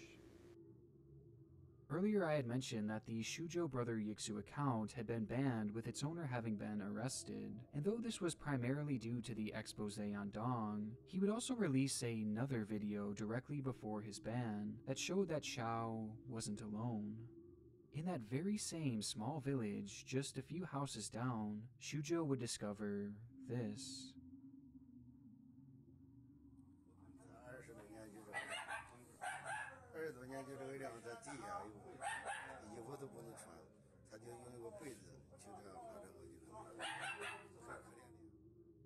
Unlike the chained woman's story, this video would garner just a fraction of the attention, but is equally as alarming, as this woman, whose surname is Zong, had too been purchased many years ago by her now husband, and it seems that she is somehow treated even worse than Chao, as she had supposedly been beaten consistently throughout the early years of their relationship, leaving her too with severe mental issues, potentially caused by head trauma. And to make things even worse, she has lived like this on the floor of that hut on her knees, unable to walk or stand, for 20 years. Just left there to essentially waste away, unable to even move enough to make it to the bed that sits so tantalizingly close. There's just something so incredibly disturbing about this video in particular, and unfortunately I couldn't find any more information on it, with the only real detail being that the case was quote-unquote under investigation. But sadly I have no idea what ended up happening to Zong since then. But I do hope that they are giving her the proper care and putting measures in place to protect any others like her and Chao, as given that these 2 cases happened so close to each other in one small village, I have a bad feeling that they aren't the only ones. I want to give a huge shout out to my God tier patron members: Alexander Duran, America's Grumpy Uncle, Bazoo42, Biznacker, Bray, Karen S, Charles Roble, Daniel Binge, Donovan Aaron, Emmanuel Cadena, G, Game Gamer, Jake Parsons, JB Funk, J Money, John Stewart Muller, Catherine Ross, Lacey, Larry Mattingly, Mark PH, Max, Mycrafty Ways, Nathan Backus, Phoenix Morgan, Sam Lutfi, Seralis, Scar77, Skelly, Sub to Micro O, Unblended Korchnoi, William Berg, Zinsu Zensai, and Trucky Doggo. Returning to the state of Washington is always a new adventure for me. I want to share with you the sights and sounds of this beautiful northwest corner of our nation.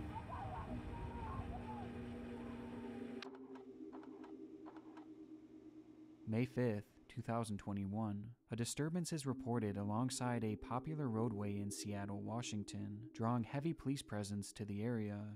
According to witnesses on the scene, a woman had been spotted limping down the street, wailing in agony, while holding an unknown object in her hand. The woman was acting incredibly erratic and appeared to be seriously injured, though despite this, it had apparently taken as many as 8 police officers to subdue and restrain her. And this was far from the most chilling detail, with that being in the woman's appearance, as onlookers would go on to claim that there was something off about her face. It was unnatural, almost zombie-like. The story began as whispers among the community, with brief mentions being made across the web, though not many would take these posts seriously. As to outsiders, this seemed to be yet another internet hoax, or perhaps just some kind of extreme overreaction. But in reality, this was a very real scene that played out that evening, and one that was about to be put on display for the whole world to see, as the first video would quickly emerge, thrusting this case into an international spotlight and giving birth to an internet mystery known today as the Seattle Zombie Woman.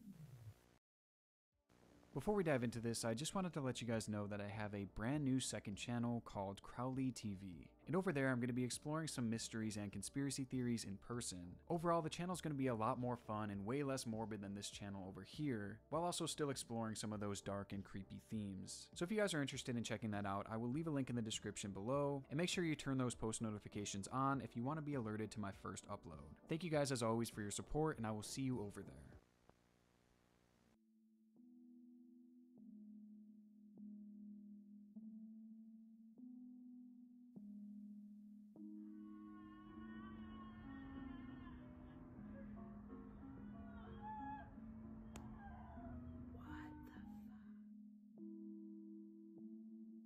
The video immediately took the world by storm, as it showed a woman with a ghostly pale face, with half her head shaven, as she limps across the street wearing only one shoe, and with each step she takes, she seems to yell in pain, before the video quickly cuts. In her hand appears to be the mysterious object, which the uploader of the video claimed to be a fanny pack, and disturbingly, it appeared to be soaked in blood, along with many other parts of the woman's body. In terms of context, there wasn't much, as despite the video going viral across the site, information on this individual dubbed the Seattle Zombie Woman was practically non-existent. According to the uploader, police had arrived and intervened just after the recording had stopped, in that it had taken a full team of officers to ultimately restrain her, and eventually take her away, likely to get some form of treatment, though they admit that they weren't sure what happened from there, or, just as importantly, what had led to this moment. Though interestingly enough, despite the fact that the answers were not emerging, other recordings certainly were. On the same day this now infamous TikTok was posted, another clip would be posted to YouTube by a separate user, seemingly showing a different angle of the same event, with this version being significantly longer.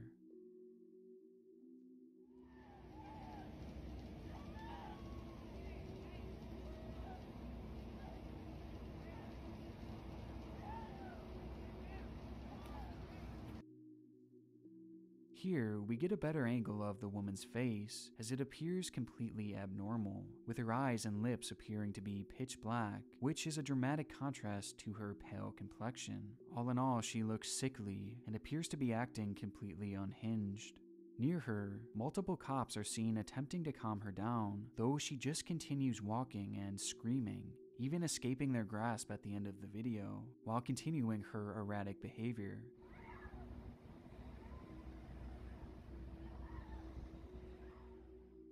From there, it's assumed that the struggle continued before finally coming to an end sometime later, which was showcased in yet another video posted to TikTok. And it's in this clip where the mystery takes a far darker turn, as we can hear the lady say her first discernible words.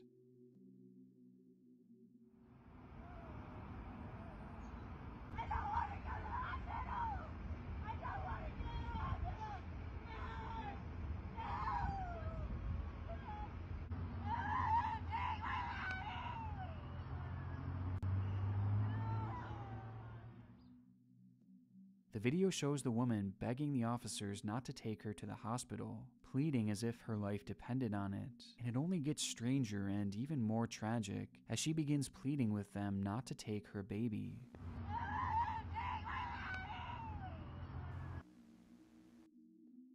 This may seem like a random one-off comment, until you realize that the object in her hand had seemingly changed. Even though the footage is pretty hard to decipher, it seems as though that bloody fanny pack that she had been holding in the original clip was no longer in her possession, and instead, she appears to be holding something entirely different.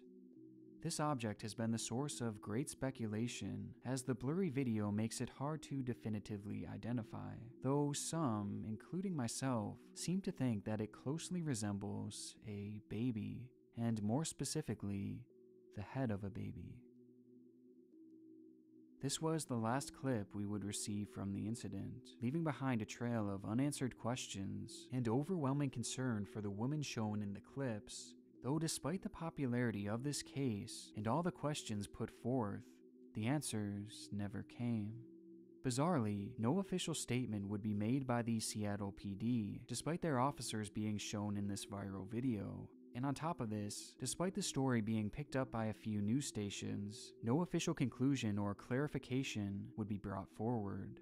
And given the lack of context and the lack of closure, this internet I didn't mystery even know was born, that my mic was off and the this entire theories time. would quickly spread Sorry, like wildfire. I don't know how long that was off for. Right out of the gate, many users would crazy. be quick to call this story a fake, believing that this was It's nothing okay, nothing more than a happened. I was setup, just reacting mainly to due it. to the lack of reporting and also because of the woman's appearance, as given how unnatural she looked, many believed that she was simply wearing a heavy amount of makeup, with some calling her appearance and demeanor almost cartoonish. Plus, if we're being honest, TikTok is completely filled with fabricated stories just like this, leaving many set on this whole situation being fake. However, It's horrible. this actually isn't the case. One of the few updates we've gotten in this case came from the discovery of official police dispatch radio, which was found publicly available on a site known as Broadcastify. There, users would find audio from May 5th in the Seattle area that seemed to depict this exact incident, with the audio being just as chilling as the videos themselves. 3008 16th Avenue West. There's a female walking eastbound on West Barrett Street that has blood running down her face and leg. She's also yelling and limping. She's described as a white female, 20 to 30, 5'5 to 5'7", thin build, with a shaved head and brown patches of hair, wearing a gray t-shirt, blue jeans, and one white shoe.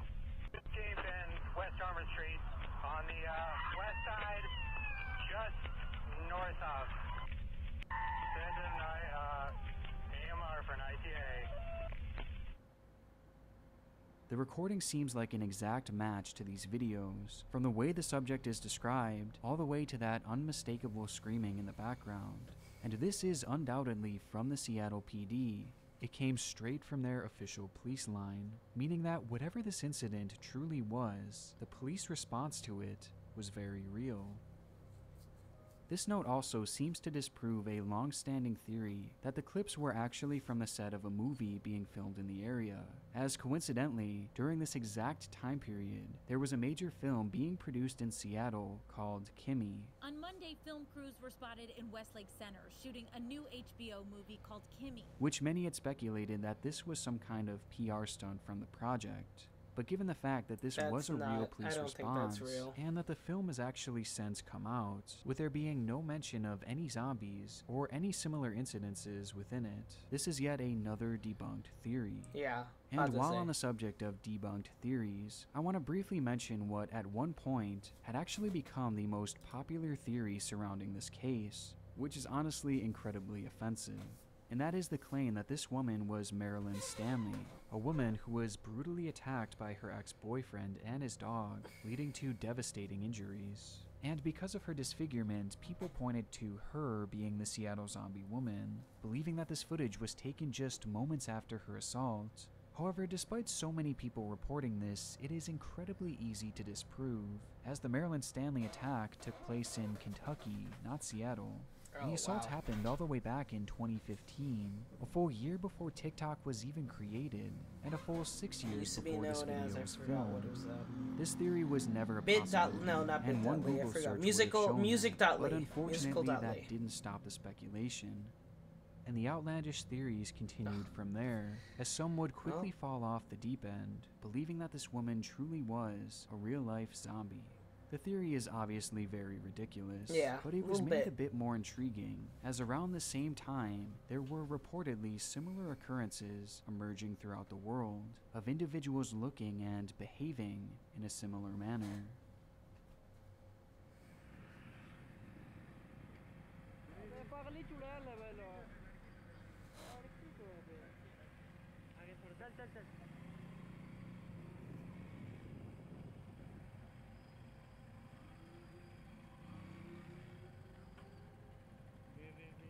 What the hell?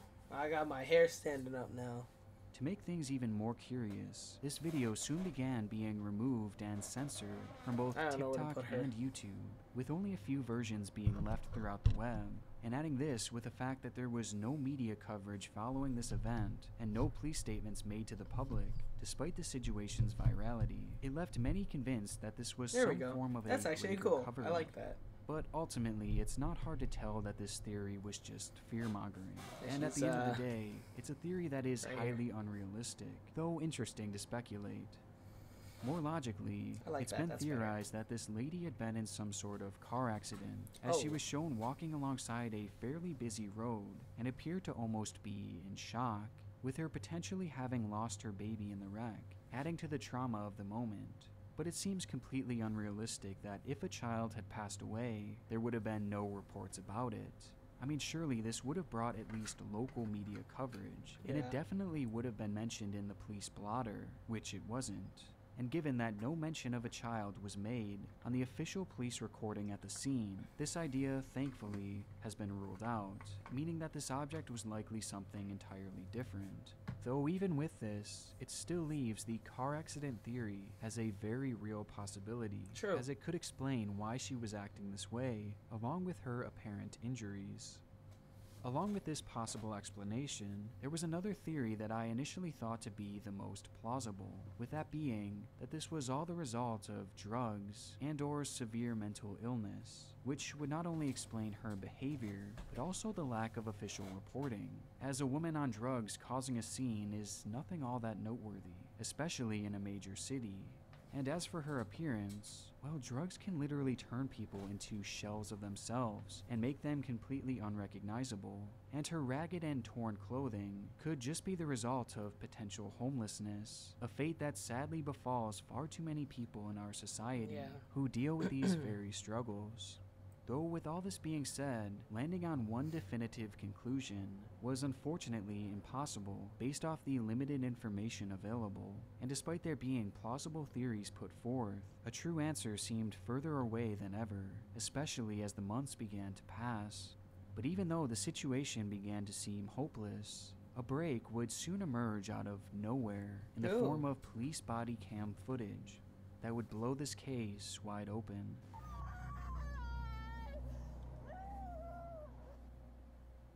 On March 9th, 2022, a YouTube account by the name of Rebecca MS would upload a video revealing her findings into the Seattle zombie woman mystery, as even though the world had seemingly forgotten about this bizarre case, Rebecca had taken it upon herself to find its true conclusion, which led her all the way to the discovery of this footage. Hey, ma'am! Hey, it's okay! You want to tell us what's going on? Is that real blood or fake blood? That almost looks like fake blood. I don't think any of this is real blood.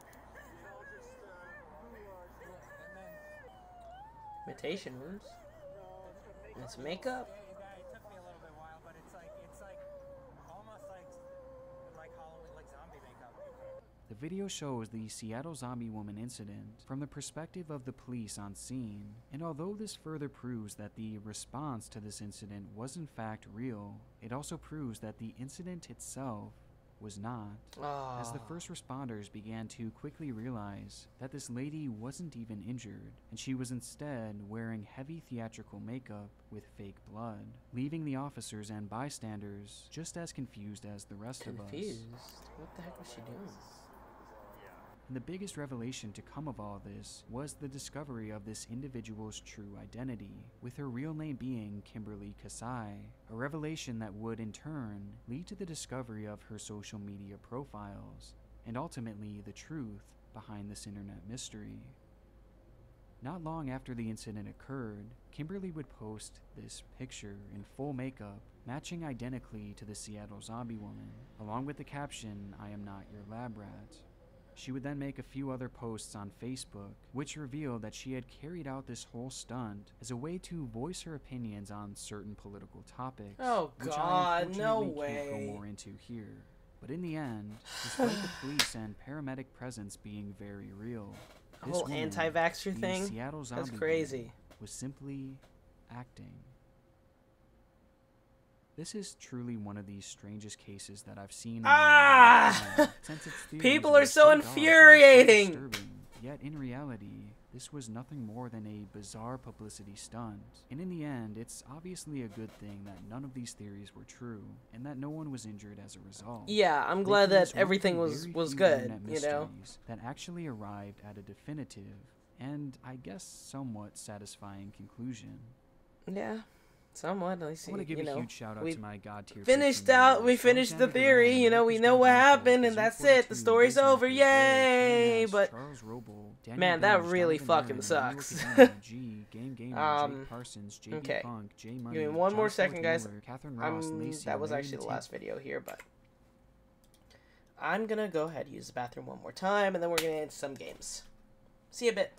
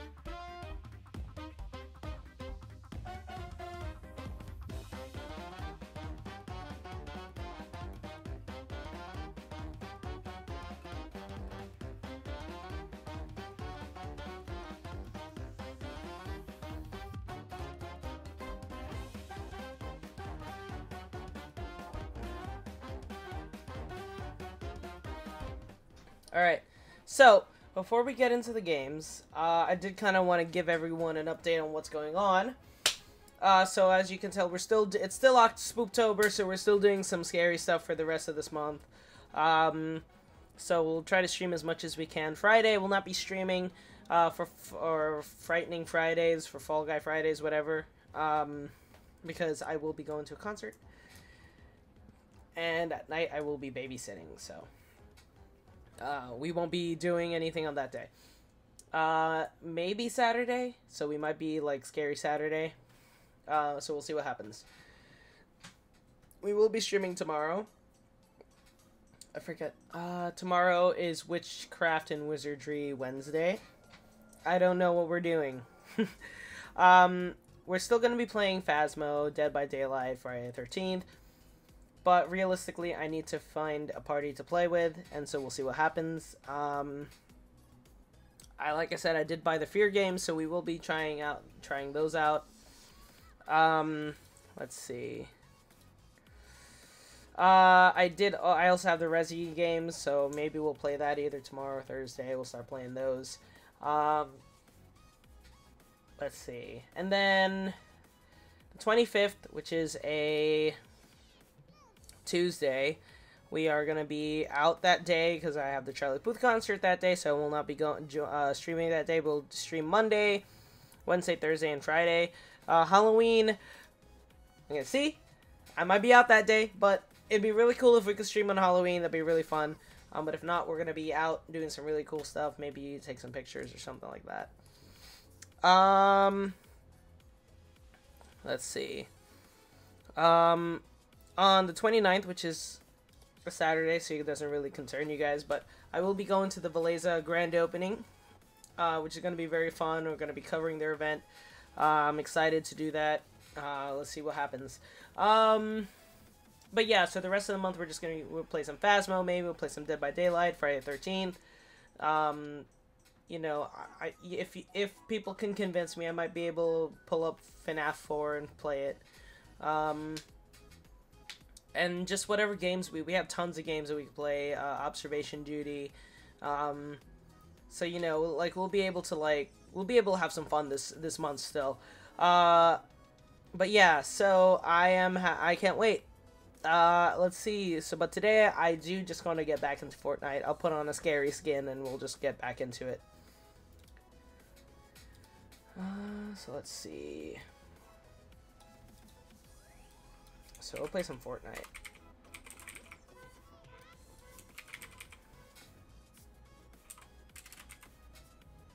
It's been a bit, so. Is Stream Elements working? You are working, okay.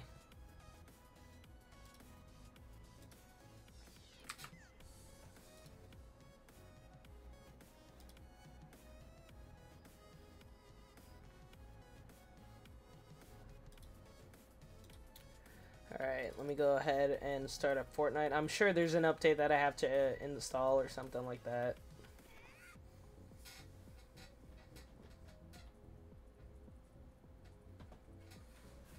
But yeah, Miku's just chilling. You can kind of see the top of her head, like right here. Kind of right. Do you see my hand? Right there.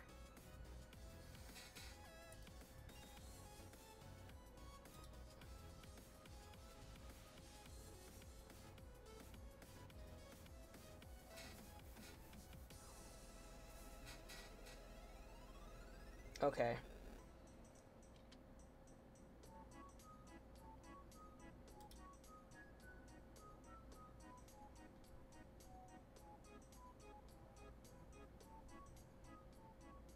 I keep saying I'm gonna get back into Genshin, but that has not happened as of yet, so realistically, I don't know when, but hopefully November, because it's gonna be more of a chill month in terms of gaming, so we'll be back on the regular schedule, so we'll be able to play some Genshin that month. But I'm very excited for what is to come for this month and for Genshin, honestly. Alright.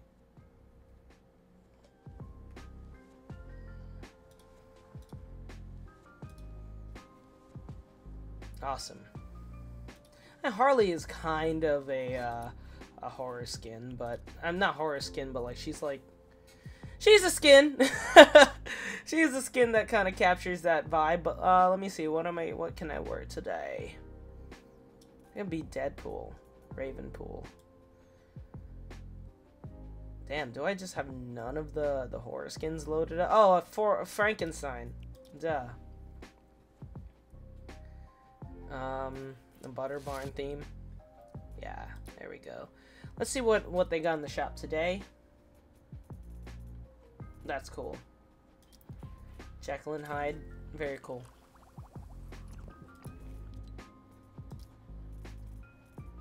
I did say I eventually want to get that. Oh, gummy fish stick. That's a cool skin.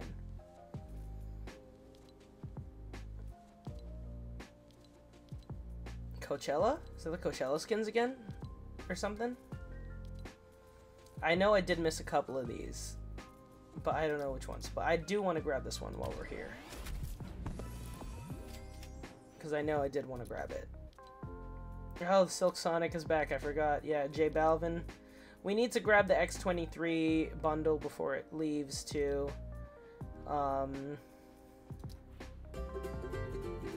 That's fun. The Trick or Treat bundle. Melanie Lollies bundle. That's cool. Where is the Saving the Bees bundle though? Really? Realistically, was it just there for one day or something?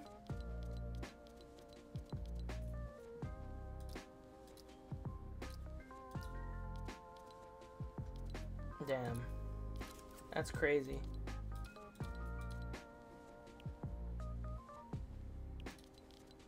Alright, well. Safe to say. Yeah, you're right. Harley is a bad bitch. Alright. Let's see. Fortnite Mirrors starts on October 18th, so it's gonna be fun. But let's see. I am only 28. I'm so behind on everything, and like, that's crazy because week 4 is about to start. So behind. I need to get back in the swing of things. So let's start getting some quests out of the way too. I'll do the dailies, but let's see. Hit opponent while sliding. That's not too hard. Deal damage within 5 seconds of mantling.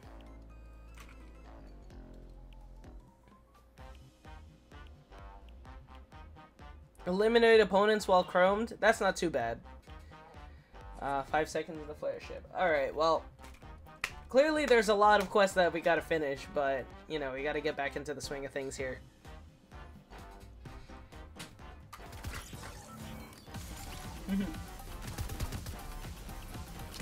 It's alright. It's not that far off.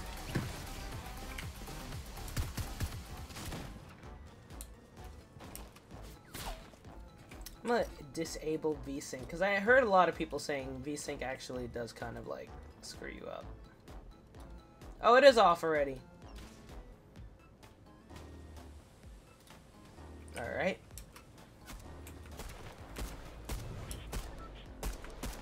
Oh, there's a couple places on the map I haven't discovered again. Oh no.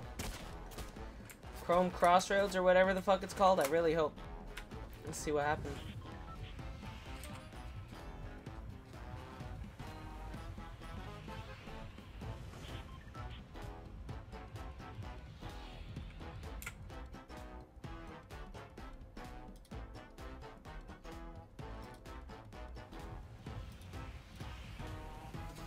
Alright, let's go.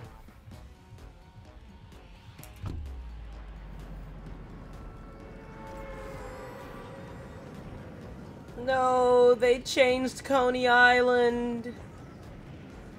I know, like, damn. I mean, it doesn't look that far off, but it's still like, oh, I forgot I gave them the Matrix skin. But now it's a totally different place. My God, what is this?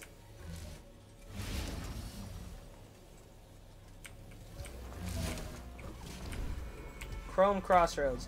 I didn't even need to know that that was what it was called. I didn't even need to, like, make sure. Like, it was already very clear what it was. Right, the Ranger shotgun's back, too.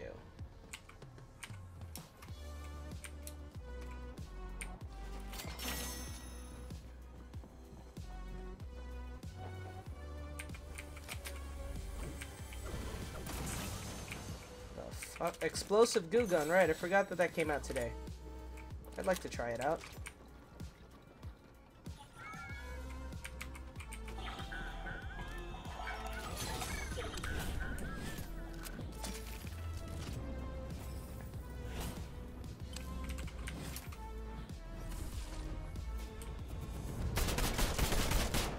Hello?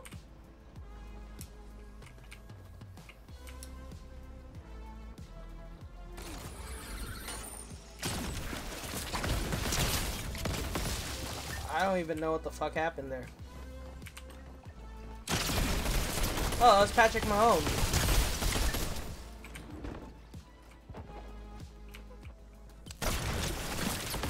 Oh my god! Well, he no longer exists. Safe to say he no longer exists. Alright, I need to change my settings. This is ridiculous.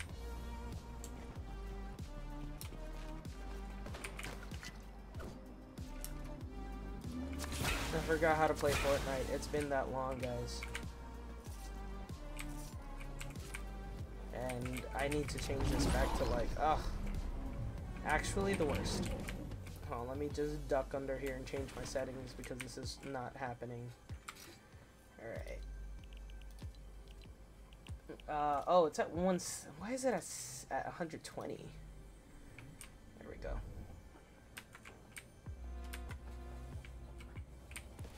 There we go. 60 frames is better than 120.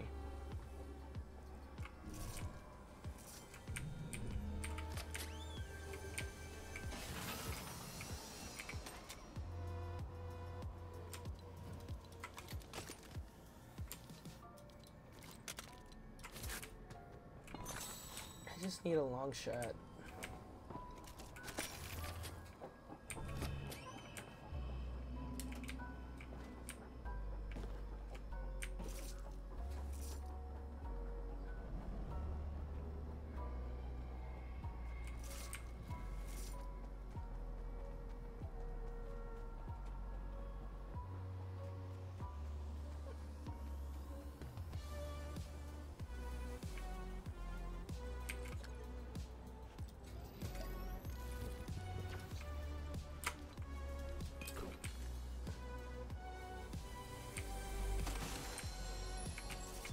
Oh, shield bubble's back. I forgot about that.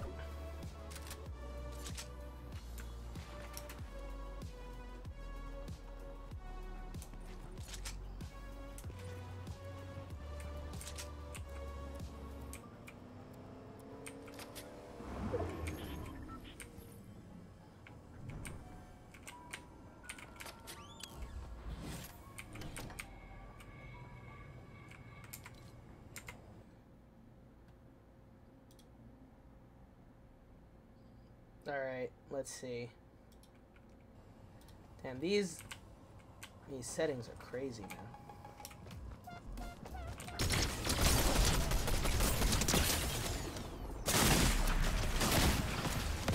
Ah, even after, come on, that was mine still. That was still mine.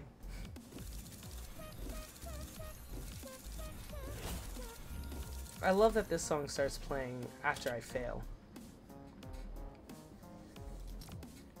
Oh, right, the Cobra DMR is out now. I gotta try it out.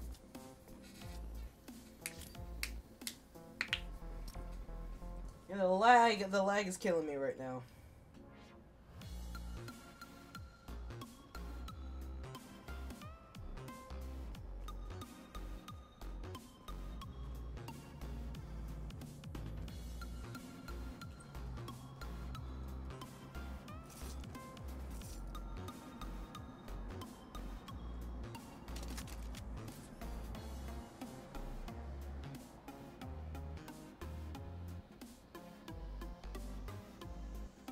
Damn, my thing really didn't post right away. I didn't even know my story posted and even post right away.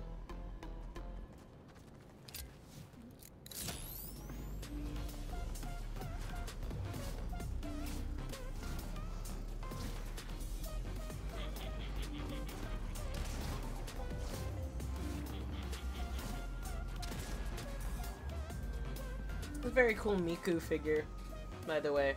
I don't know if you guys can see that. I was just looking and I saw it and it was like a really cool Miku fit. I was just scrolling. Very cool. She's like riding on the moon. I like that. That's very cool.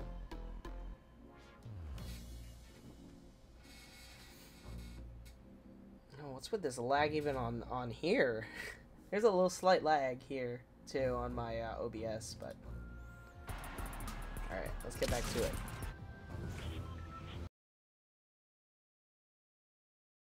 Alright, let's get here too. Oh, there's some area right here at the end that I haven't been to yet.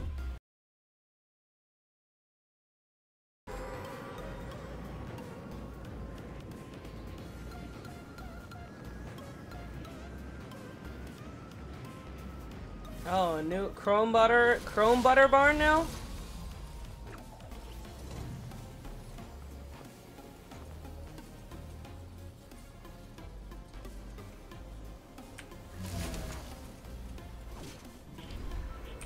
It's called the Flutter Barn.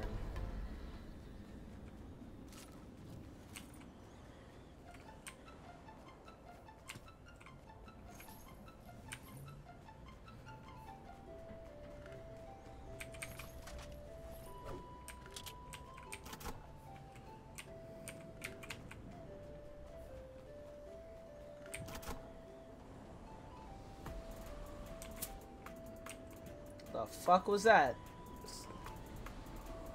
I see somebody right there, but I do not have the ability. I was about to say, I'm like, whoa, what the fuck was that?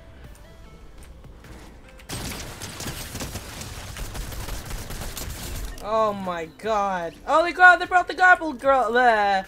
They brought the grapple glove back.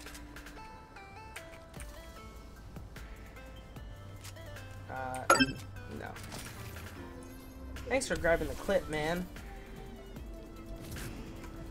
Alright. Great, I've been set up for the rest of this time, for the rest of this game.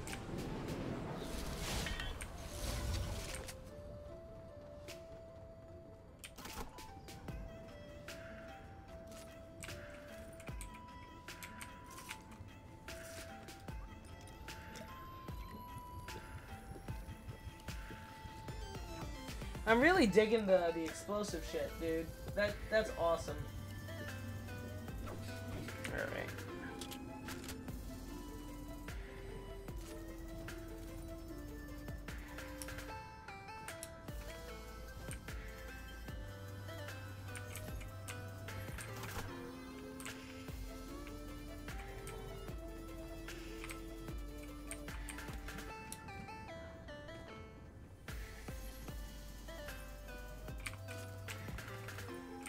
They probably realized that having Spider-Gwen in the same season as, without the grapple glove was probably a mistake, so they had to bring it back. They probably made some changes to it. I think that's what happened.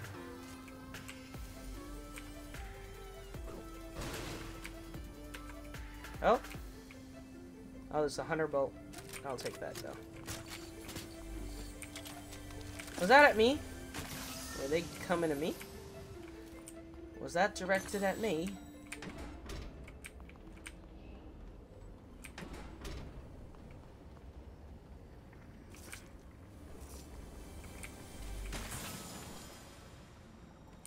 I'm sorry. I like this a little more than the hammer. Please forgive me, everybody.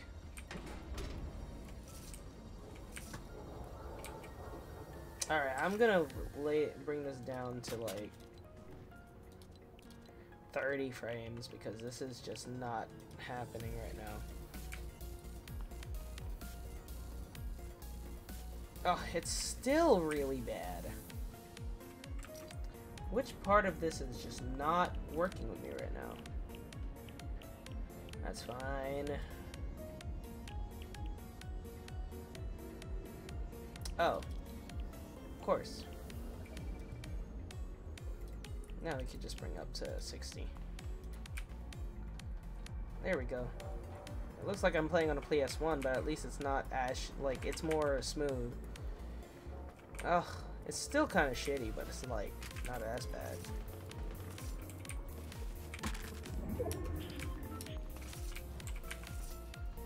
I think it's probably just all the shit that's going on underneath in the background.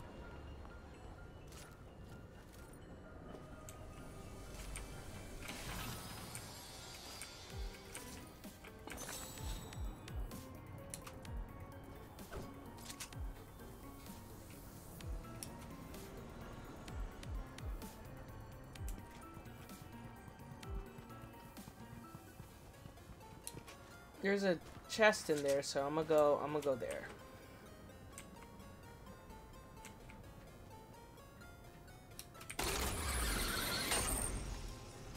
If I'm not streaming, I'll absolutely play on like 120 frames per second and whatnot.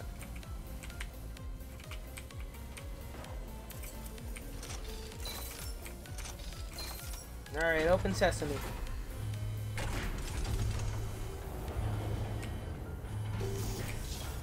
I was about to say, I'm like, where is it supposed to enter? Open up.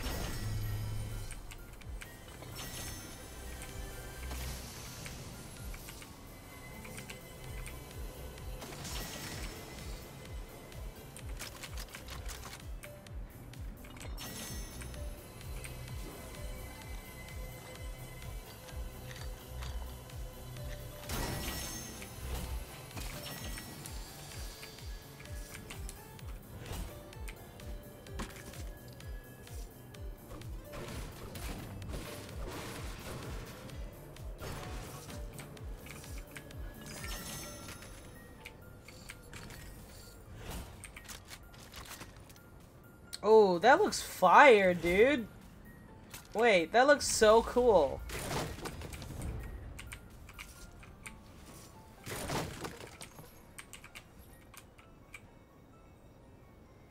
Alright, fine, fine. You've convinced me.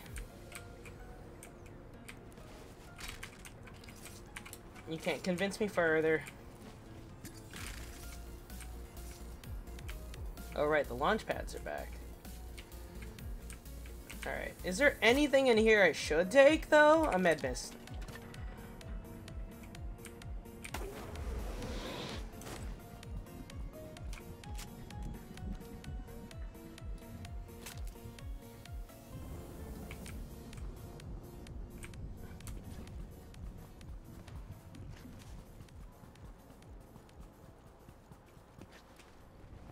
Ow. Well, isn't that right? That's a good idea that I took the med mist in, isn't it?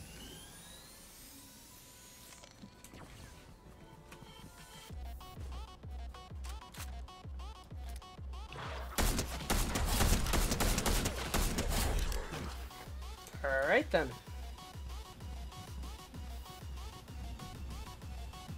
That is awesome. I like this a lot. I'm taking the Cobra DMR a lot, actually.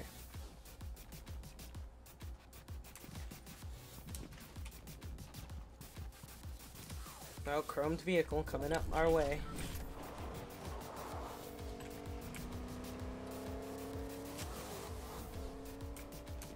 Alright. I'm gonna just let it go, I guess.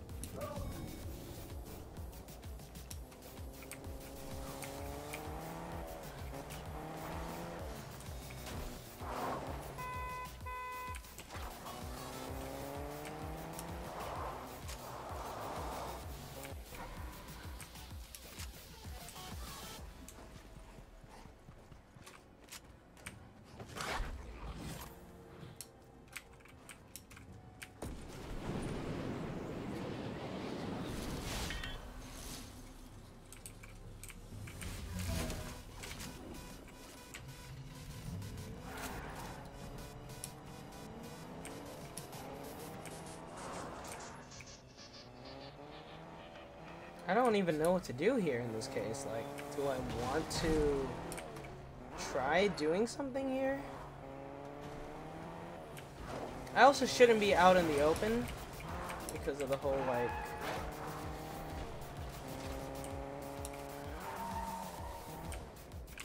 Because there are people who are snipers, but...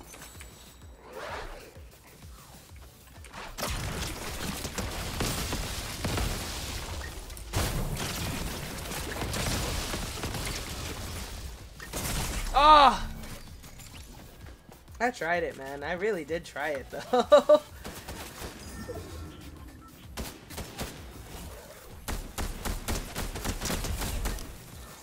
that Cobra DMR is fire, dude.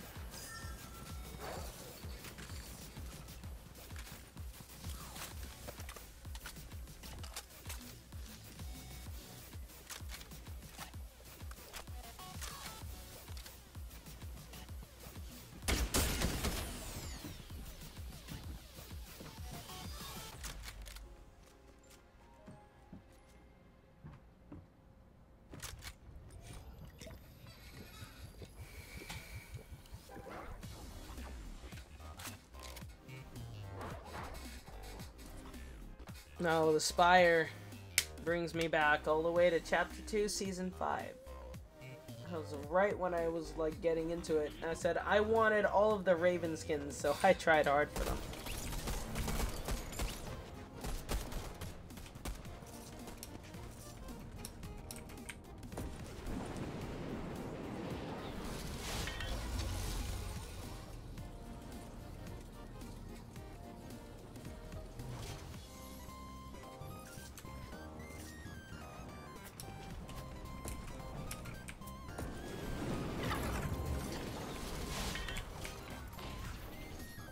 You're just gonna have to build a new niftier computer once I move, dude.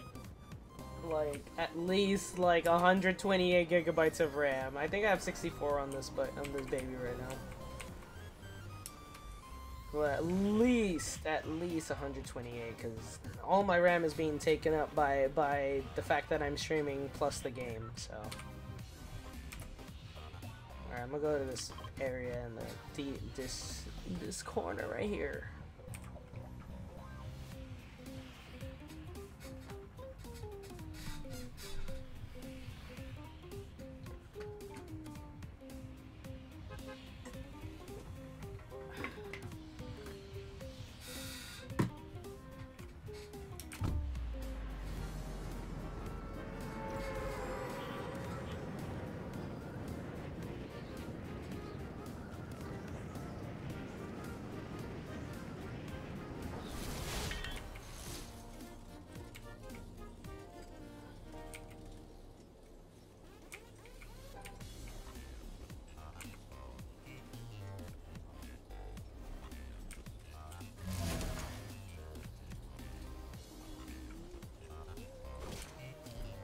Rickety rocks. Why do they call it that?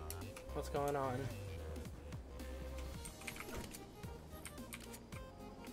So I have something with me. Is it taken over by Chrome or something already? Like, I'm wondering why this was blocked out.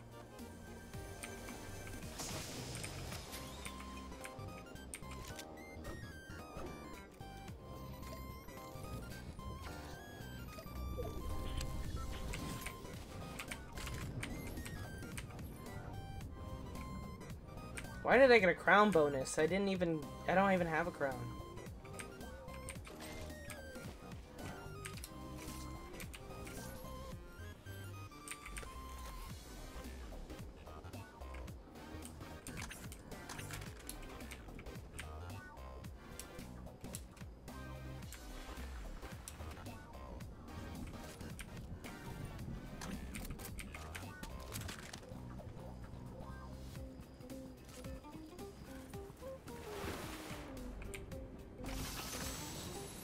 Oh no, I can't do the Ranger, dude. Not anymore. Maybe like a long time ago. Ooh, Cobra DMR. Great thing to work with. Is that because the Kame House no longer exists? Is that why we did this? But the Kame House either way was like here. So like, I don't understand. I really don't.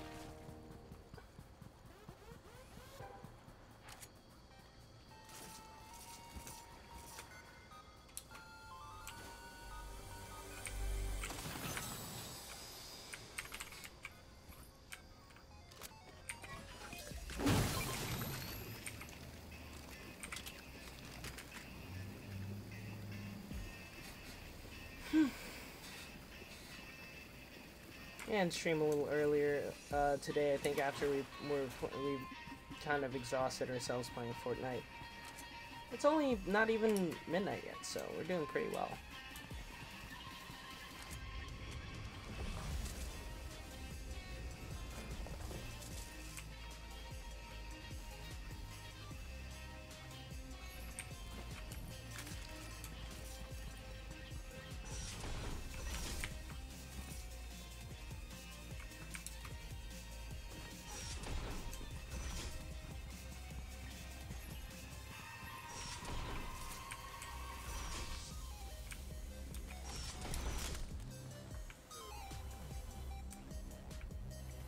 There it is. There's that thing that we need a key for, but I need to go find a key.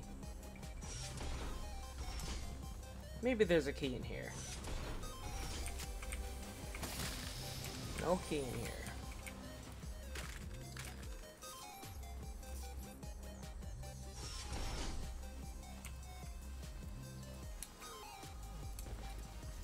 Maybe a key in here. Did we come up here already? I feel like we did. Yeah. Okay, we did. Alright, we just move on.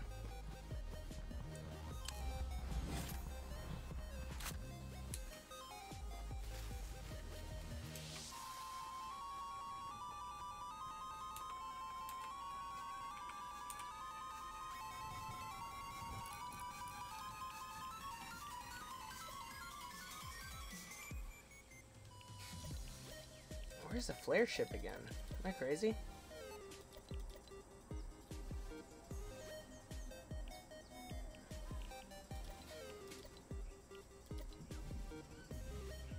Shoot targets while ziplining? That's fucking crazy, man. Can't even do that.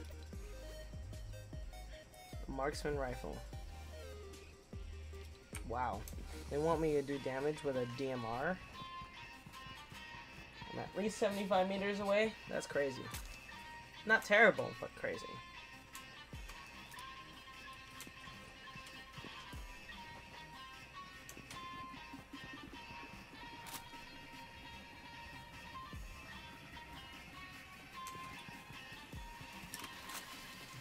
I forgot what the flare ship is. Is that the one by the, is this the flare ship? This one right here? Where'd the ship go?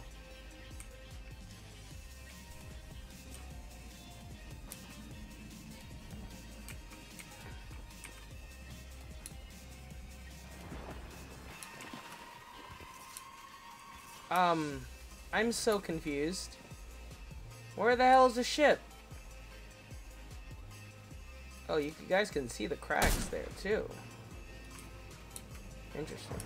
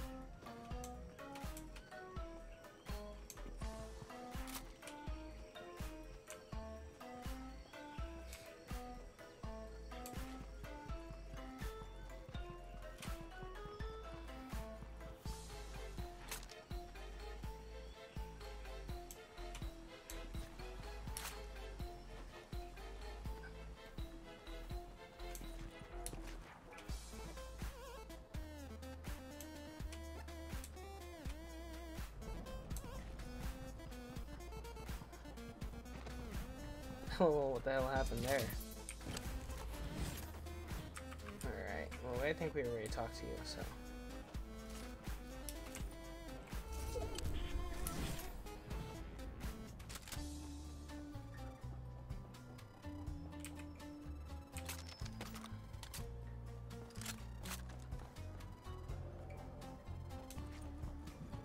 Is that the building for- wait, is that No Sweat Insurance? What the hell is it doing here?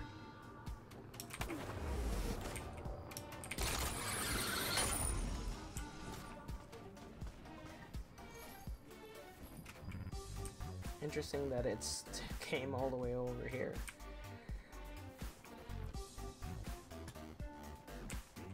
I'm not liking this whole, like, we are gonna switch all of our buildings to being aerial, because this kind of scares me in that the next season's going to be very aerial based. I hope not, because the last time that happened, we had the water season, and I just literally didn't even play it.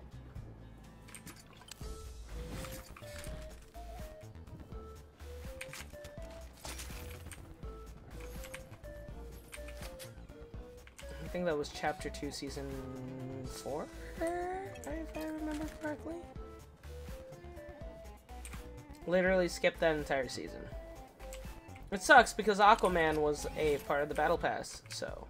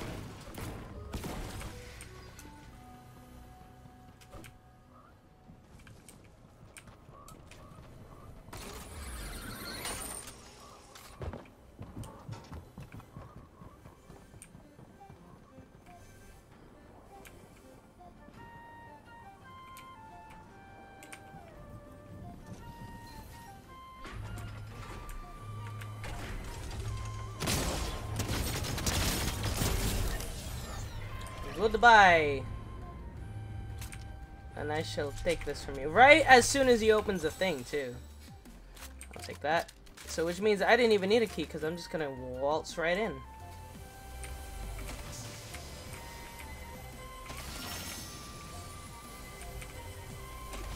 Thanks for the assist, buddy. I took this man's fucking... Oh my god, that's amazing.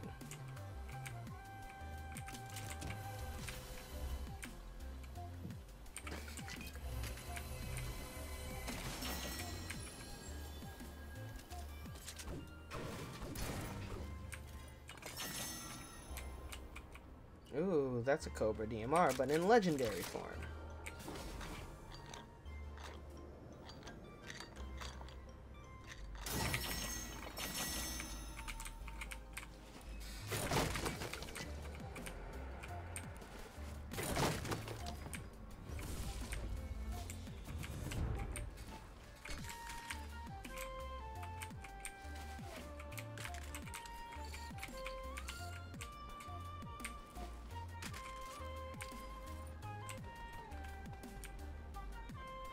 I literally don't need much of this stuff, actually, so...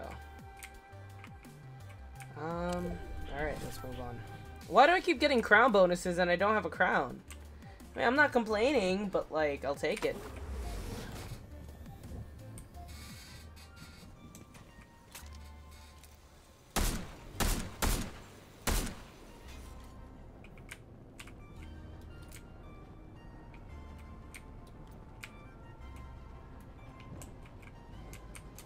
Alright, I guess I'm going back up there.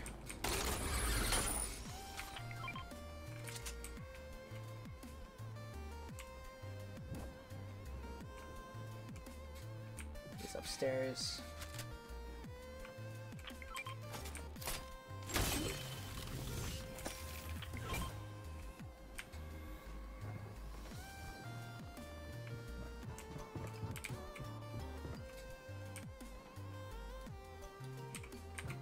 He's right up there.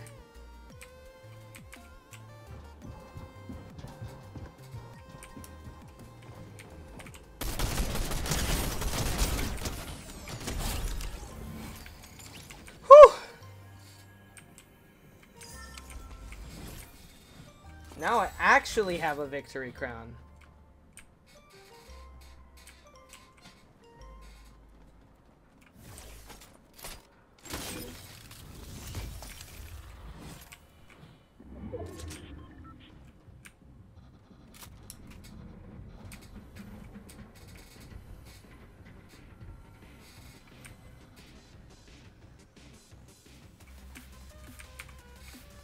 Oh, no, I'm not doing that.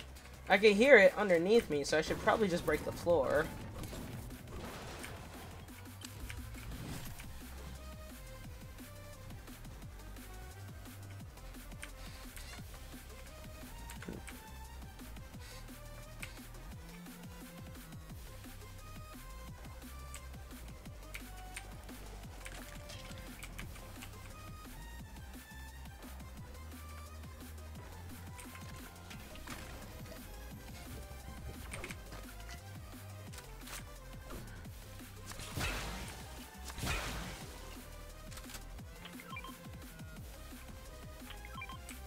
I already opened that though. I really don't need to open it again. Whoa, that's not where I want to go.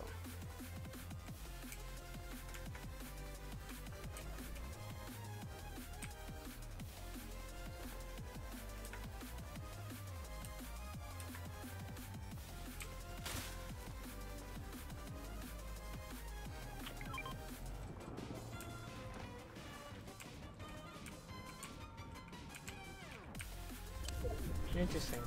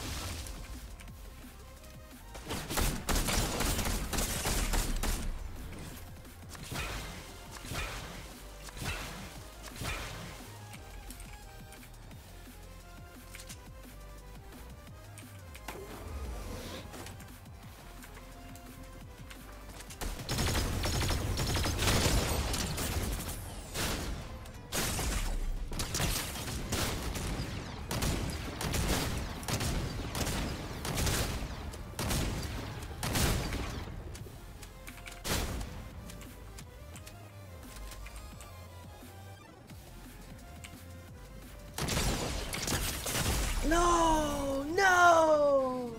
No! I was so close! You're so weak! Oh no! You're so weak! Alright, chat, I'm gonna do one more. I'm so tired and recovering, so.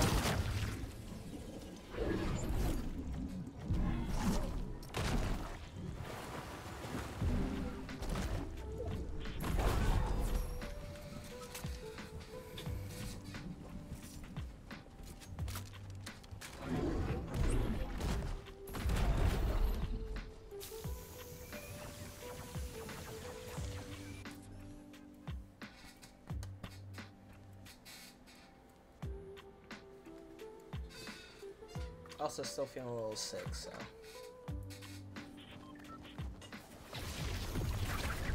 To be clear, not sick with COVID. It's my teeth that are just dying right now, so.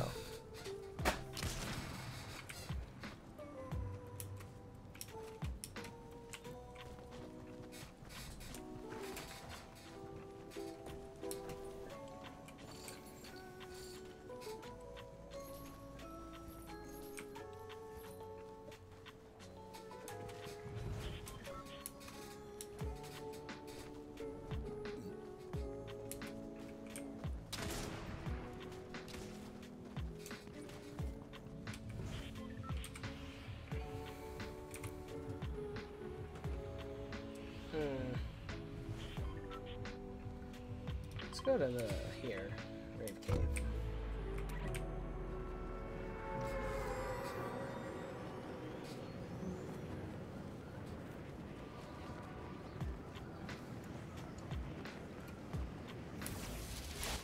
Oh, that's the ship. Okay, actually, I'm gonna go there.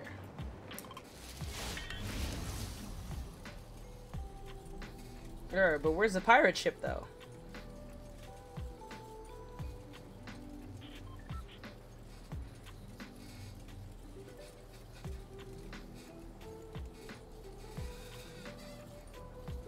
Oh, my arms are still in pain, man.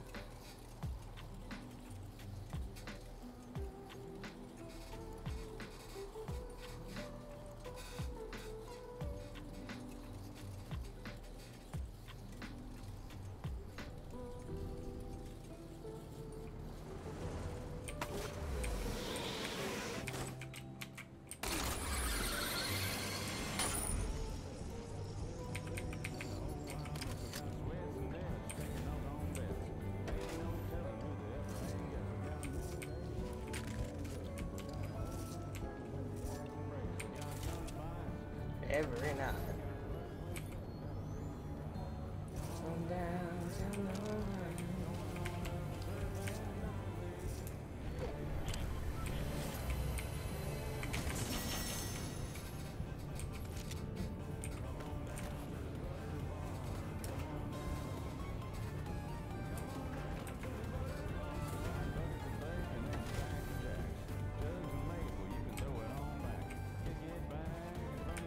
Oh, right, cryptic.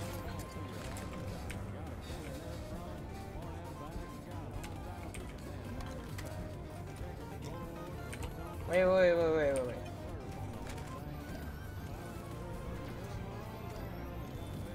In this whole damn town. Yeah.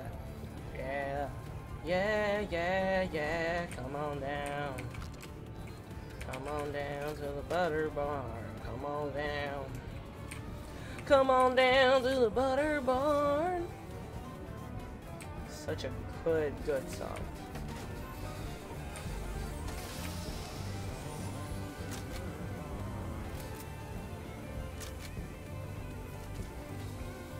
That's a tough call to make, because I do need a fast shooting gun that can do some long range. So I think I'm gonna sacrifice that for now.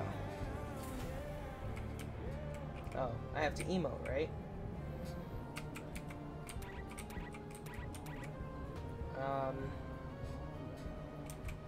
I forget how you emote here. Oh.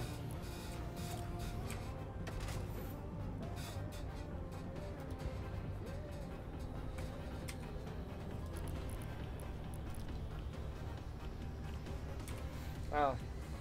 Alright, well.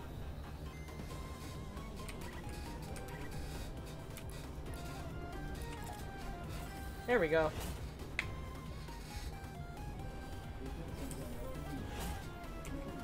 Nice.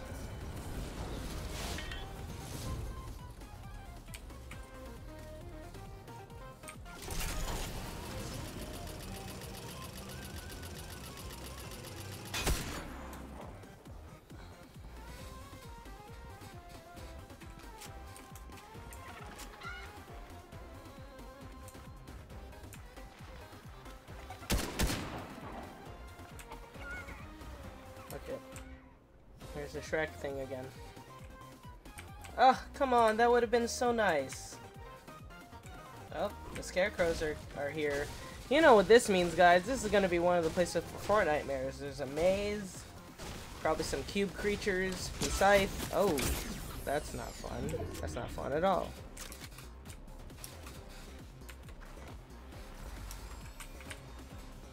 Where is this person?